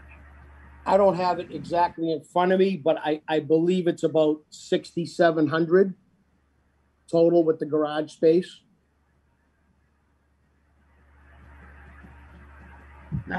We were told that it was 9,000 square feet, unless you scaled it down. No, that's incorrect. That somebody's been throwing that number around for a while, but that's not the right number. No. By 4,000 for the house, 100 by 40, right? Yeah, it's like garage is 100 by 40. Now you got to remember, this house is a one level home. It's not a two level home. It's a ranch with a basement area under the living area only. Right, but the garage area is 4,000, based on the plan I'm looking at. Well, yeah, he has it broken up that way, but it's 4,000. I believe the house was 2,800 for round numbers. It's 27 and change. So that's all. So the slab is 89 and a half from front to back. Patty, let's see. I saw something in that letter about 5,700 square feet, I think. I guess now that I'm looking at the plan, I guess my question to the abutters are, what are your concerns? He's putting all the water that would be coming onto the property, it's going into the ground. If the house is not there, all the water goes into the ground. So other than you don't want to look at a big house, how is that impacting anything of the neighbors? And again, I'm just trying to get a handle on. He's put in all these. He's put in. I mean, there's 1, 2, 3. If I'm looking at this correctly, there's 3 Caltech systems. Yes, there's 3 different ones. And just to bring something up that was mentioned in the meetings when a couple of the neighbors were concerned about flooding, the board members even asked the neighbors about flooding. And, the comments were, well, we flooded twice in the past 30 years. That was one of the comments made by one of the abutters. So, I mean, my question is, with all this rain we had yesterday, on top of ice and different things where the water couldn't go into the ground, did any of those neighbors flood? Because there's your answer. It's not going to flood, and it's not going to flood with a house there because we've taken all the water and going to put it into the ground ahead of time. So there's no runoff. It's not going to go into anybody's yards. And I mean, some of these neighbors, I mean, literally we're 300 plus feet away from, the 2 behind me, we're 300 to 400 feet away. 4,000 square feet, the garage portion is a slab. Correct. So it's just a slab on top of the ground. So correct. Joe, what's the total building? What is it? I mean, you must know. You're a contractor. You just don't say, I don't know. I've answered that question. I just said around 6,700, 6,800 square feet. It's 67 and change, 6770 or something like that. 4,000 square feet of that is the garage, which is just the slab on the ground. Correct, and that's what I'm saying. The 4-car garage plus the building. Yeah. And I believe that didn't the gentleman from DEP say that the garage it was abutting the wetlands, or it would impact the wetlands? No, I never spoke to the gentleman from DEP.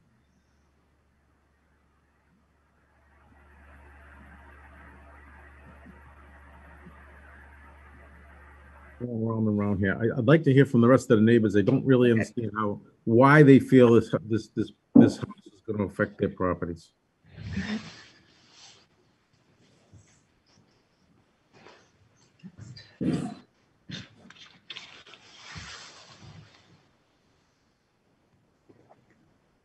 I have promoted everyone to a panelist. So they can still raise their hand, and then Chairman Rizzo, you can see their name and tell them they can speak, or they can unmute themselves, however you want to do it.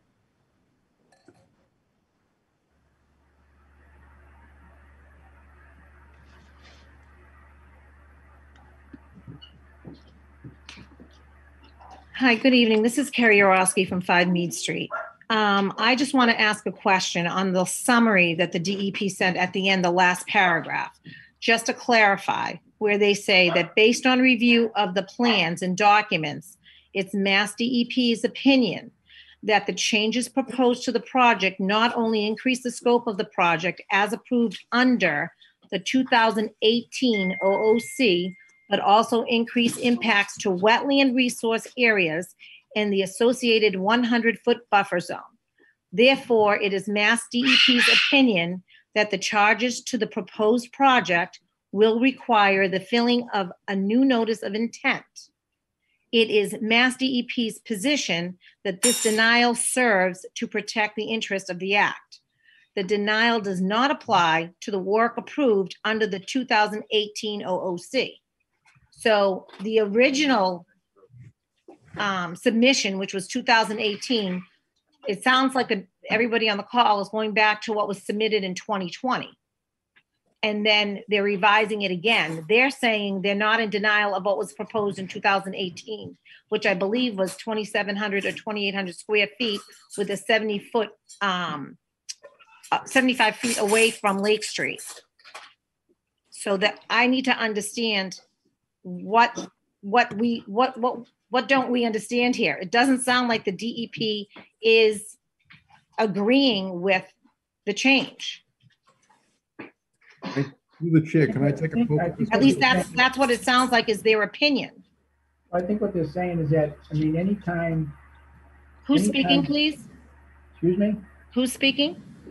Me, Mike. Oh, thank you. So the site is pretty much entirely in the buffer zone. So when they talk like that, it's, anytime you work in the buffer zone, it's because buffer zone is resource, is considered part of resource. So anytime you do work in there, it's impacted. The question is, what kind of impacts are they? So I think that's the overall, when they use that term. So, there's many projects, houses that we build that the entire house is in the buffer zone. There's nothing, and that's the way it is. You can't stop that. You can't help that. People have a right to build on their property. So we try to do what we can to work within the confines of the Wetland Protection Act and how the site is already a cleared site. It's already been exfoliated. It's been graded and dug up and regraded and dug up again. I guess I'm just going back again where they're saying that their proposed project, so it's where they say that the position is the denial service to protect the interests of the Act. What do they mean by that? They're saying that they're denying because it serves to protect the interests of the Act. How is that going to impact everything? There's some harsh, not harsh words, but some serious verbiage in that last paragraph. Can I take a poke at this one, Michael? Yeah. So what they're saying is there's a Wetlands Protection Act, and the change made was larger than what they feel is a minor change. And the Act only allows for minor changes. So they felt it was more than a minor change, and that they're trying to protect the act. Correct. They didn't say that they didn't say that they didn't give an opinion one way or another, which I wish they did. They had. If they had, or if they still are going to. That's why I said I want to know what DEP weighed in. So in the statement, though, it says it is Mass DEP's opinion that the changes proposed to the project not only increase the scope of the project as approved under the 2018 OOC, but also increases the project and it impacts the wetland resources and areas and the associated 100-foot buffer zone. How much clearer can they be on their opinion? Yeah, but the opinion is so the, that im- their so opinion the is impact to the impact to the buffer zone is that it's taking away grass and brush and things like that, and you're putting in a building. So that's an impact. Doesn't mean it's a negative impact, but it's an impact to the buffer zone. All the work on this site is an impact to the buffer zone. The question is, what do we do to manage the stormwater on a site like this? Because we recognize you folks what it's like. I get water too, and I recognize we're trying to mitigate potential flooding to people's homes, and by doing what the petitioner did and putting this stormwater management facility on the site to collect and to collect the water and keep it within 2 feet of the high groundwater, based on all the data, he did that. But there's no guarantee. At the end of the day, everybody's making great efforts. But what happens if those great efforts fail? Well, nobody And can we make all it- and we all perish with the impact. Then what happens? Because my insurance company tells me I don't live in a flood zone and I am not insured.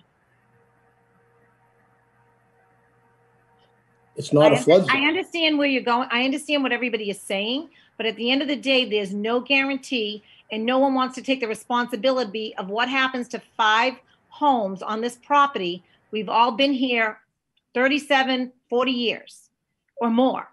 And at the end of the day, no one's telling us that we have some kind of guarantee. Put yourself in our shoes. So if he doesn't build a house and it floods, who's fault? I'm not saying if he doesn't build a house. I'm just saying it's a huge scope and project. It's a huge scope and footage. Sherry, with all due respect. Excuse me, my name is Kerry, not Sherry. Okay, Kerry, with Thank all you. due respect, okay? Joe, I'm not here to argue with you. I'm just here to show the facts and to just basically state how I feel. You've had the floor for quite some time. So this is now a Really? chance for us to be able to speak. Yeah, And- I just wanted to make a comment that, again, I'll bring up the distance between where this building's gonna be, this home's gonna be, and your property is. I mean, you're one of the furthest points away. It's almost impossible to impact your property. I mean, look at the drawing. Look at the drawing and you'll see it. Like I said, I'm more concerned about what are the guarantees? How is it going to impact us? And I'm not the only one on this call. I'm sure someone else wants to, basically speak up that's closer to the property line. But like I said, I just feel like we want to understand what are the guarantees that we have. Right. Everybody's making great efforts, but at the end of the day, if something happens, what happens? I agree with Kerry. I'm Debbie Del Vecchio, and I guess we would be mostly impacted by this. We're probably the closest to Joe. Again, we would like to know who's going to be responsible. We don't want to be collateral damage, and somebody's going to be held responsible, and it's not going to be the first you're going to hear of it if something happens. So what is the plan? Everybody has a disaster plan. What is yours? Well, we've taken the right precautions, so there isn't going to be a disaster. It's a precaution, but what happens if it doesn't work? Listen, there's no guarantees in life on certain things. I mean, we've taken the best engineered approach to this thing, and we're very confident it's going to work. And I mean, again, to go back to the meetings that taken place over the past year and a half, it was your husband who was asked from the chairman, how often does your house flood? And his response was twice in the past 30 years. So I think we're blowing things out of proportion. You're making it sound like your house floods every other week. It doesn't. That's not the reality here. I mean, your own husband answered the question twice in the past 30 years. So, I mean, you know, I don't know what else to say. We've taken the best approach. I mean, this isn't something we just drew up. We did a lot of research. We did test holes twice. We had a soil analyst there. We've done everything in more to prevent, you know, a catastrophe. I don't want a problem just like anybody else doesn't want a problem. Yeah. So, I mean, everything the commission has wanted or the neighbors have spoken about, we've done. And that's all I can say. But it was your husband who said about the flooding. You know, I wanted to bring that up because it's the truth.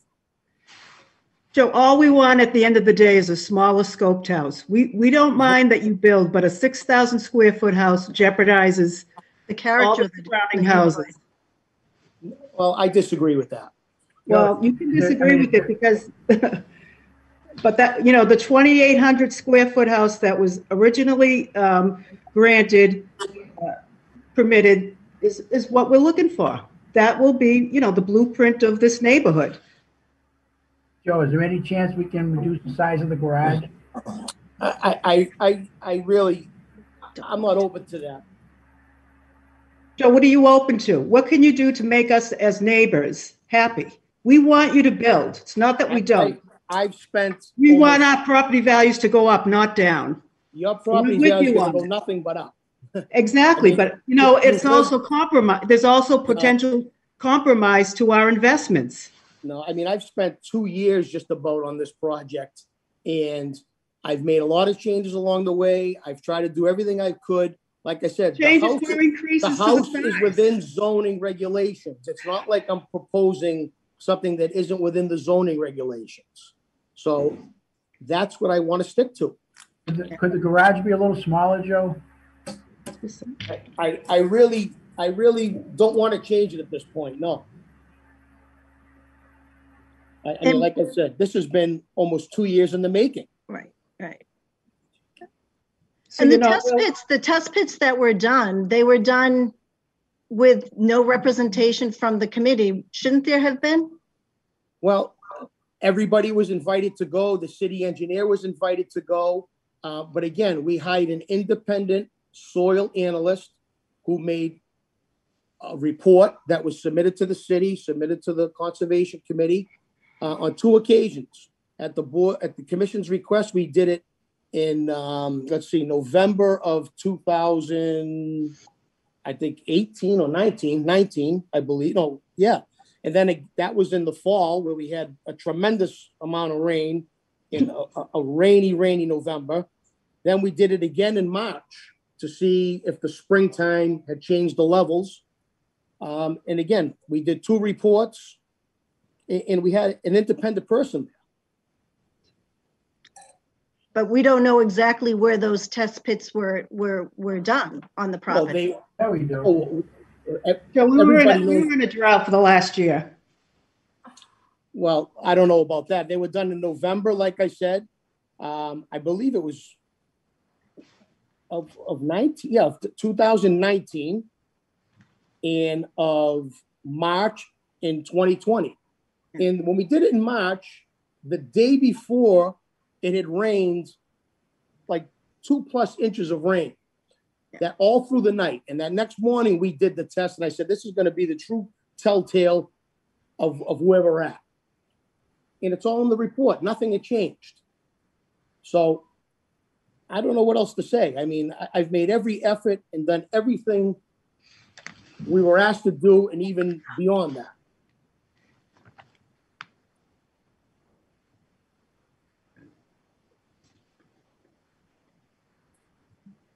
Let's keep in mind, this was already approved by the commission. This isn't something new. I mean, it's the same plan. Exactly. It's too big for the area. Can I ask a question? This is a single one-story house? Yes, sir. Do you ever consider making a two-story house? No, I'd like to do a one level. That's what we're looking to do. All right.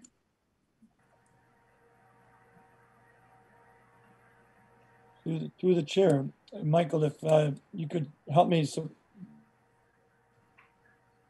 Yes?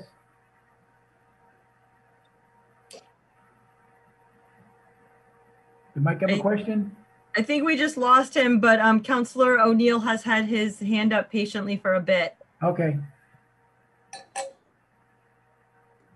Thank you. This is I'm Ward 6 Councilor Mark O'Neill. I live at 21 Antrim Road for the record. And through the chair, I just wanted to make, I know there's other people and certainly more important than me because they're the abutters.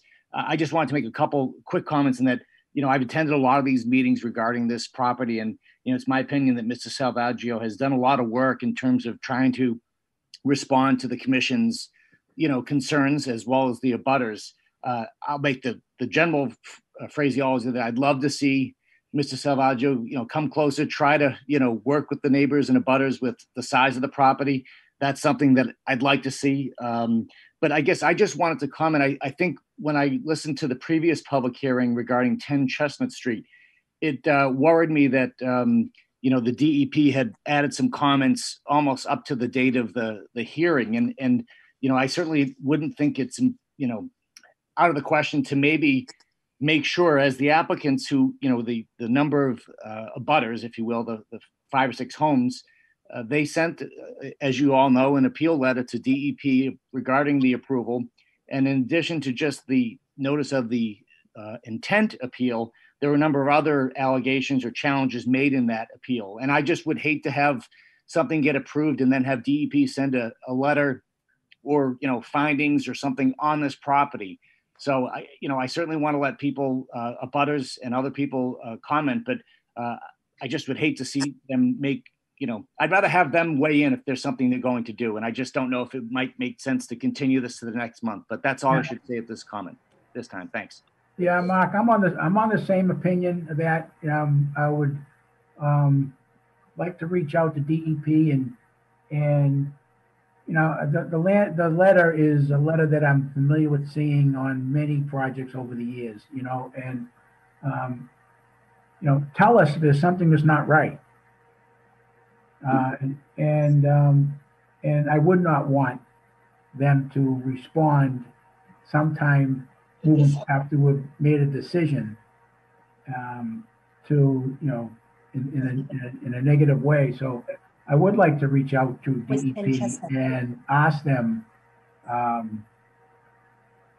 to discuss this, because I know it's a big building, but that's not my job. My job isn't to tell somebody what kind of building they can build and how big it is.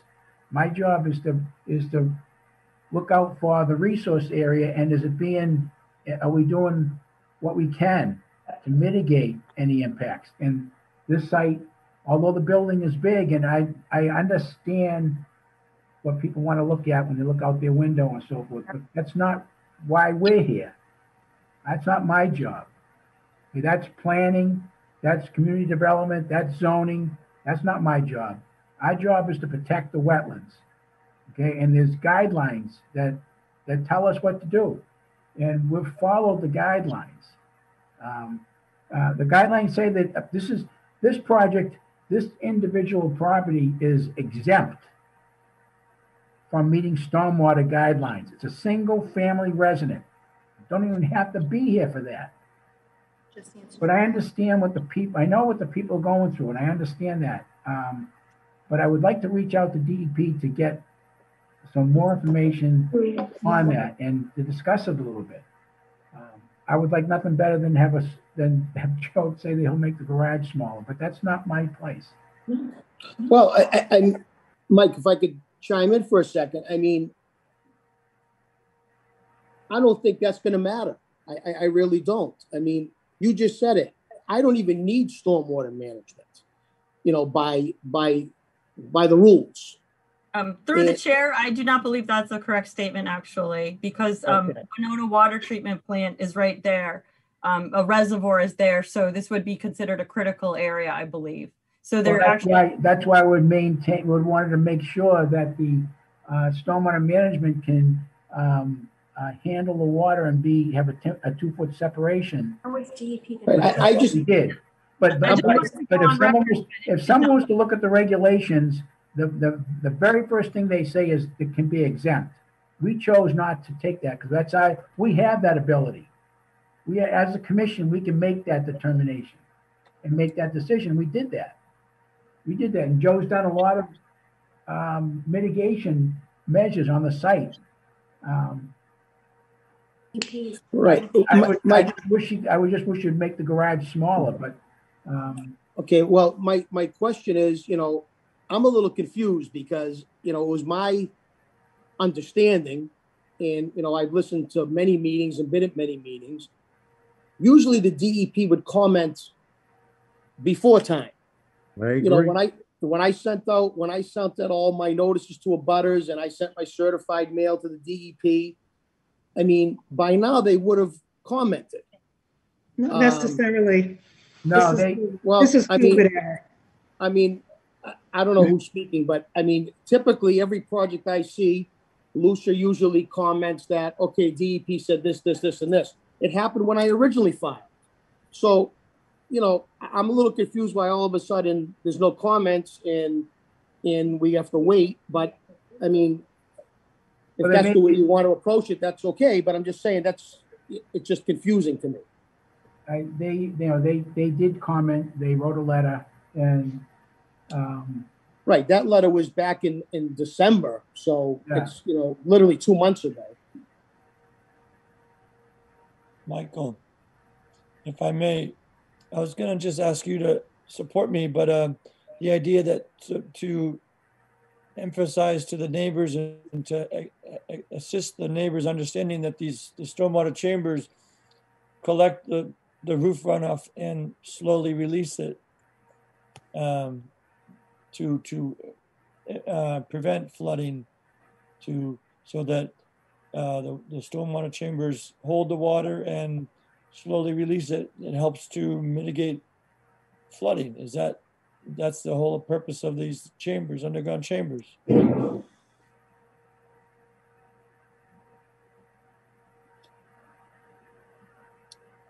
Yeah, that's the way I mean, that's the way they're that's the purpose of that.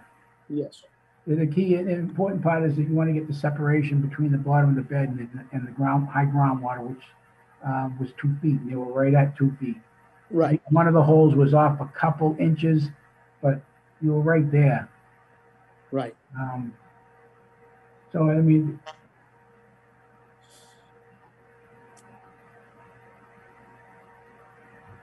I just don't want Mass DOT to respond or send comments after we're done here. I want to make sure that that DEP is done. Mike, I have a question. You mentioned about the garage. What's your suggestion on scaling it back a little bit? What would be your suggestion? Well, I think it's like the on one edge it's 100 feet.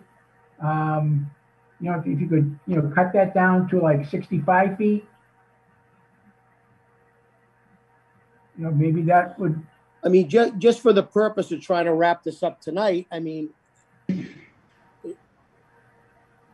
if I was to compromise a little bit, is that gonna appease the neighbors? Is that gonna appease everybody and try to get this done?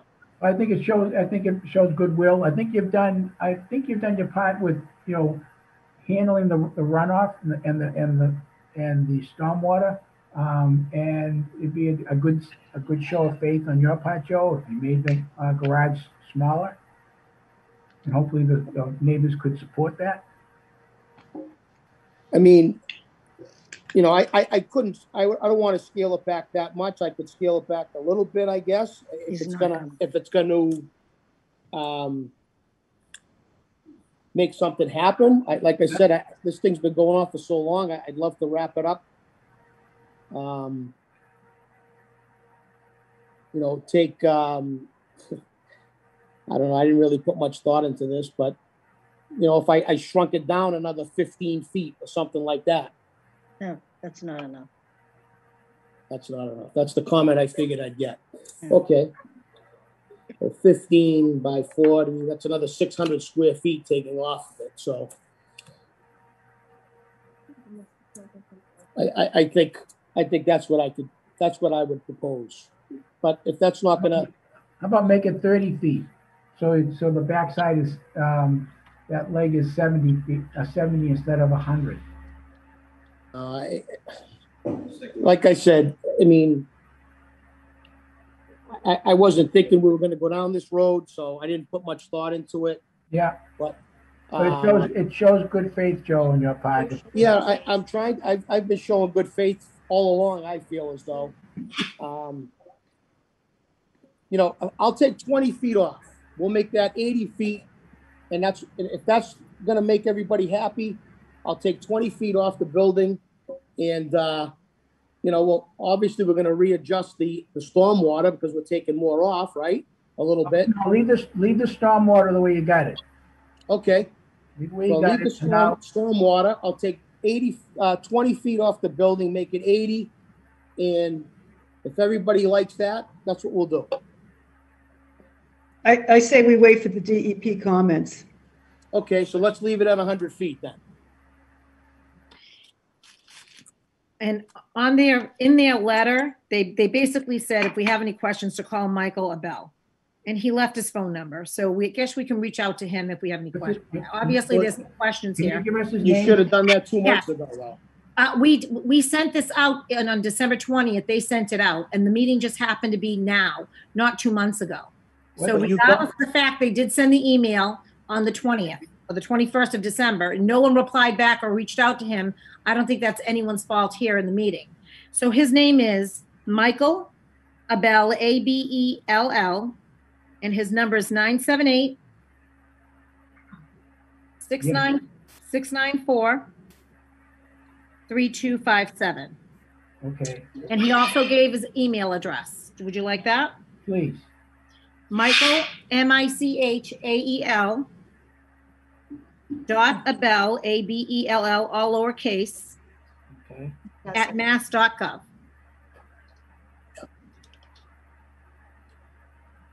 Okay. Yeah, I just want to make a final comment that I've been bending all along here, jumping through hoops and hurdles to try to make people happy, and as you can see, it's very difficult to do. So, it's something that was already approved. The building size was already approved.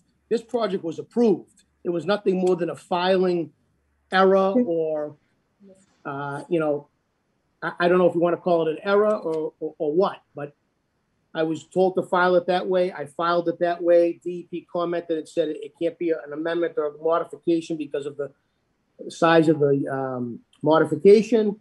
I've gone ahead now and done a new notice of intent on a project that was already approved. And now we're talking about shrinking a building. I just proposed shrinking the building, and that still isn't good enough. So I'm at my wit's end with this. I don't know what else to say.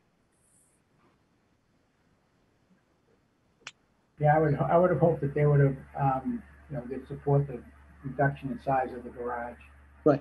My comment earlier was that letter went out to the abutters who appealed it, and it was dated December 21st. So if there was a problem interpreting the letter or a question interpreting the letter, I would think in the last 2 months, somebody would have called and figured that out. But I guess nobody did. We thought the last paragraph in the letter was sufficient to come to some agreement or compromise. 20 feet is just not enough, Joe. I mean, we appreciate your thoughts, but listen, it's, the original house was 2,800 square feet with a 2-car garage. Yeah. There's a lot of people's livelihoods that we've worked and saved for 30 years, Joe. You've got to be understanding somewhat. Yeah. Well, I'm taking that compromise off the table at this point because, I put it out there to try to get this done. It's not going to happen. I take it down. I will also say though, I'm pretty sure that if one of the abutters had purchased this property, they would want to put what they wanted to put there too. It wouldn't be a 6,000 square foot house with a 4-car garage. Okay.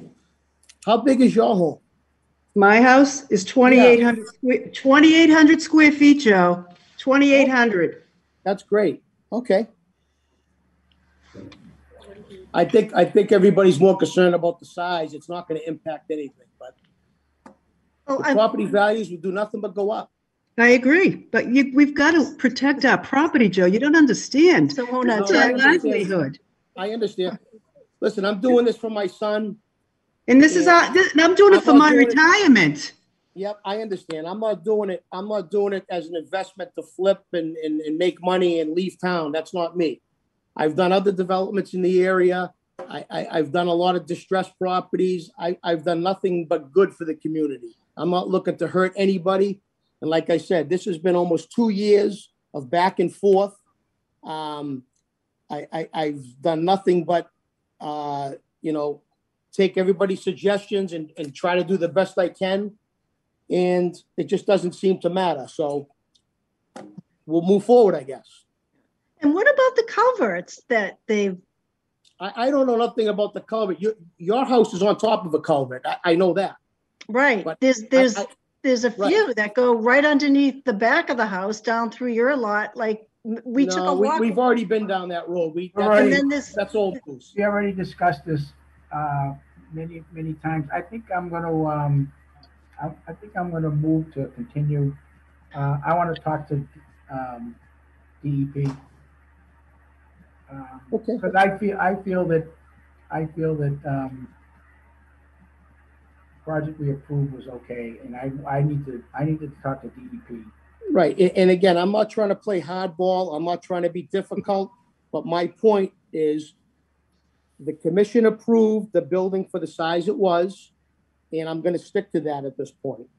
I just try to make a big compromise and try to make something happen, but again, it doesn't matter. So, yeah, let's see what the DEP has to say.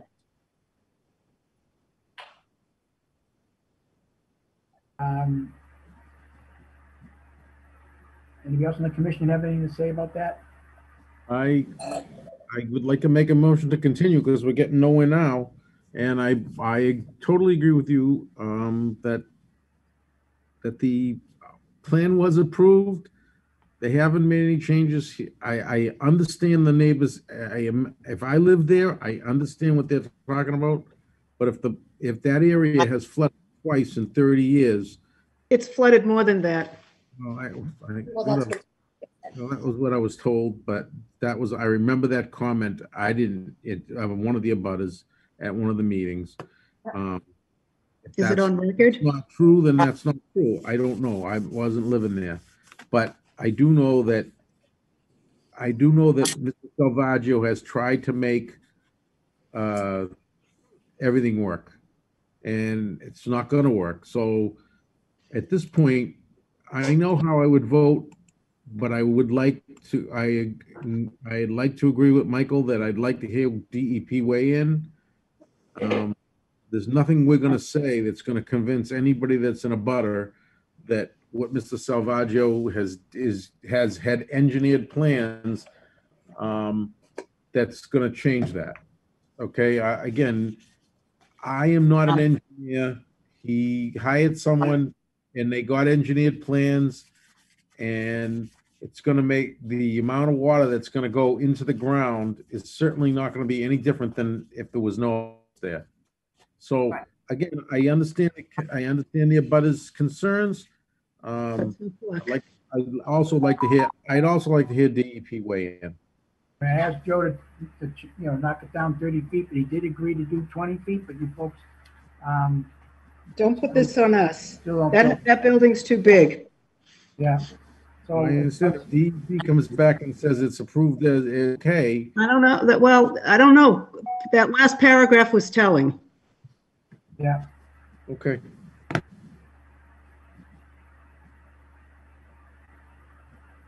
Okay, we're gonna try. We're gonna see if we can. We want to continue this And it's middle of the winter still, so let's see if we can get some answers from DEP. I know they're busy. Let's see what they have to say. I think you also, if you're going to email Michael, you're going to also want to email Alicia Galen. She's the circuit rider, and I think she is the one. Just because Mike worked on an appeal doesn't necessarily mean that it'll be assigned to him. So he may or may not be the assignee, the analysis. He would be the one with the most knowledge. He was at the site. Okay, you can give me that name later on again, Lucia. I didn't quite hear it, so. Do you guys need the actual letter from the DEP, or Lucia, can you send that to everyone so they have it? Yep, I mean, I do have the appeal letter, but as of right now, this new NOI, there has not been comments that I have seen.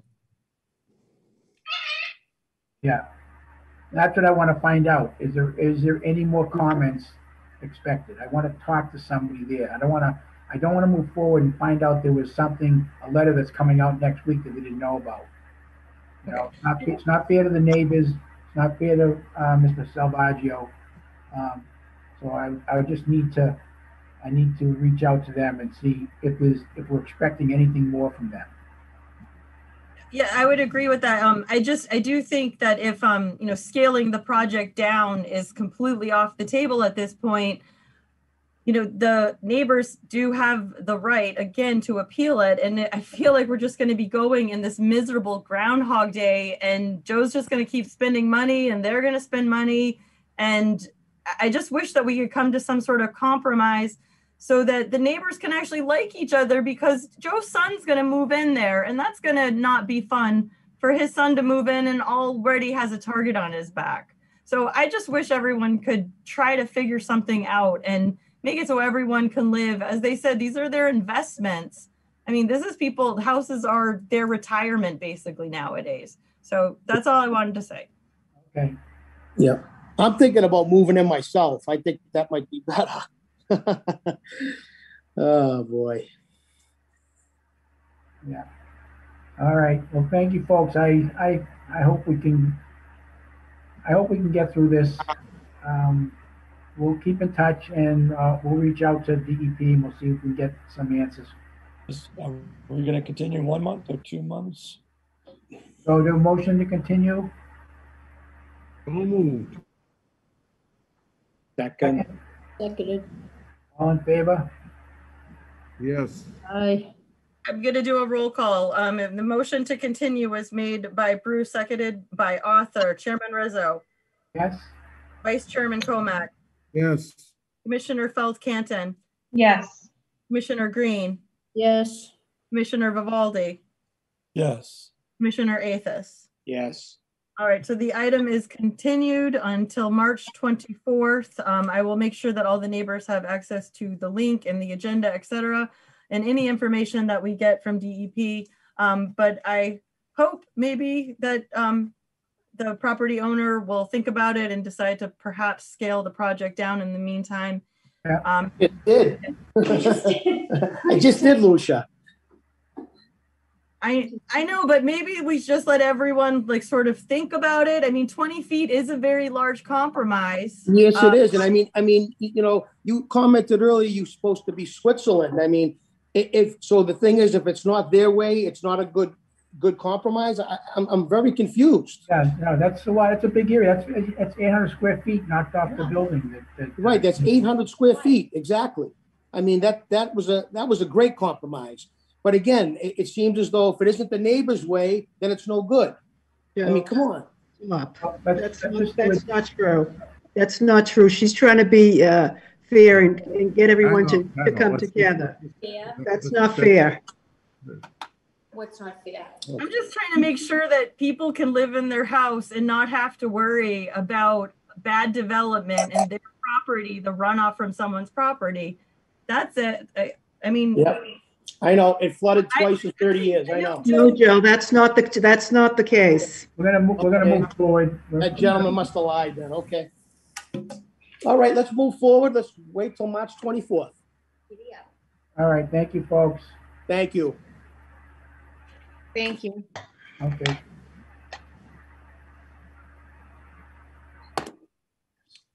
Almost done.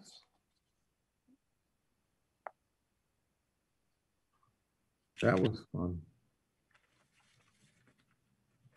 All right.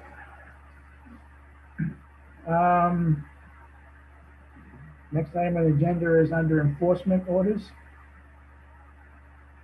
Enforcement order issued to Daniel Ruiz, a property known as 44 Bartholomew Street, Community Mass. Alleged violation is bringing multiple truckloads of fill onto the site.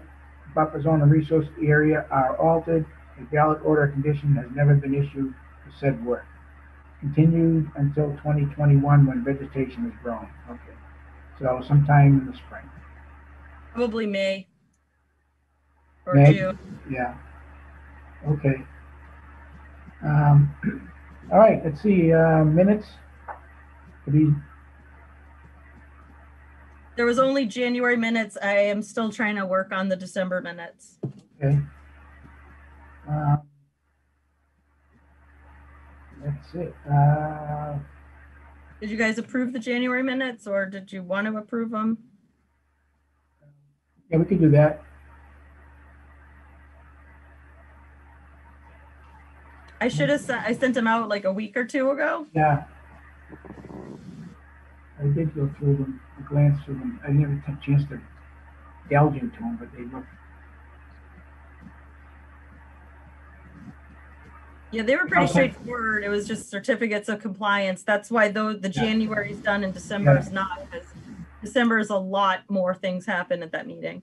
So do you want me to sign that or you? No, you don't need to anymore. Okay. We don't do signatures anymore. Everything's electronic now. Yeah, I mean, I can. I have no problem doing that.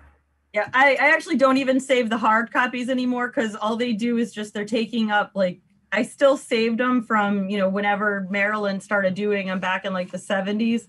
But after, you know, like 20 years, they start getting really gross. So we're doing everything electronic now anyway. So we don't really want any more paper. I don't have anywhere to put it in my new office. I don't even have a filing cabinet. Okay. All right, so that's, so the minutes approved. Everybody approving the minutes? Make a motion to approve the minutes. Second? The January minutes. Second by Bruce. And I don't need to do a roll call for that.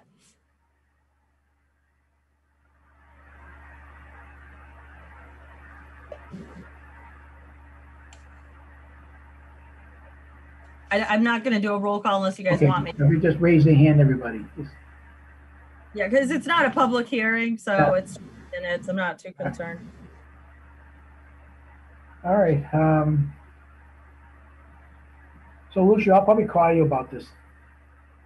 Okay.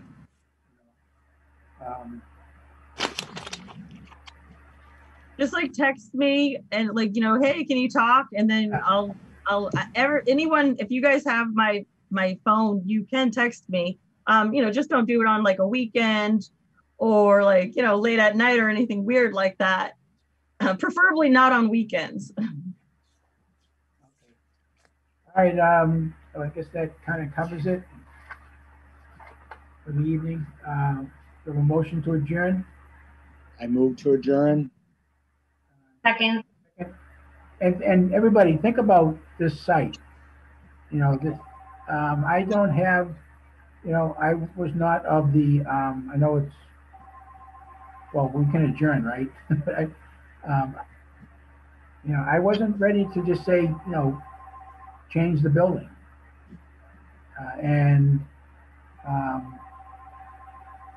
I think it came out that most people just don't like the size of the building. You make some very valid points, Michael, that it's not our job. And that's you know, that's not our job. No. I don't know, Michael, you know what? I disagree with you on that. I believe that these people, I don't know how, whether it's, I believe in their mind that the bigger the building, the more it's going to impact their properties. It's completely false. But I can't, I mean, in my mind, he's done so much to put the water into the ground. I just don't see what they're talking about. But again, I understand if I was a neighbor.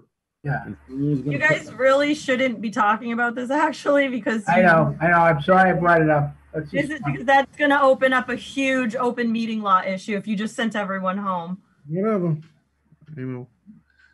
All right.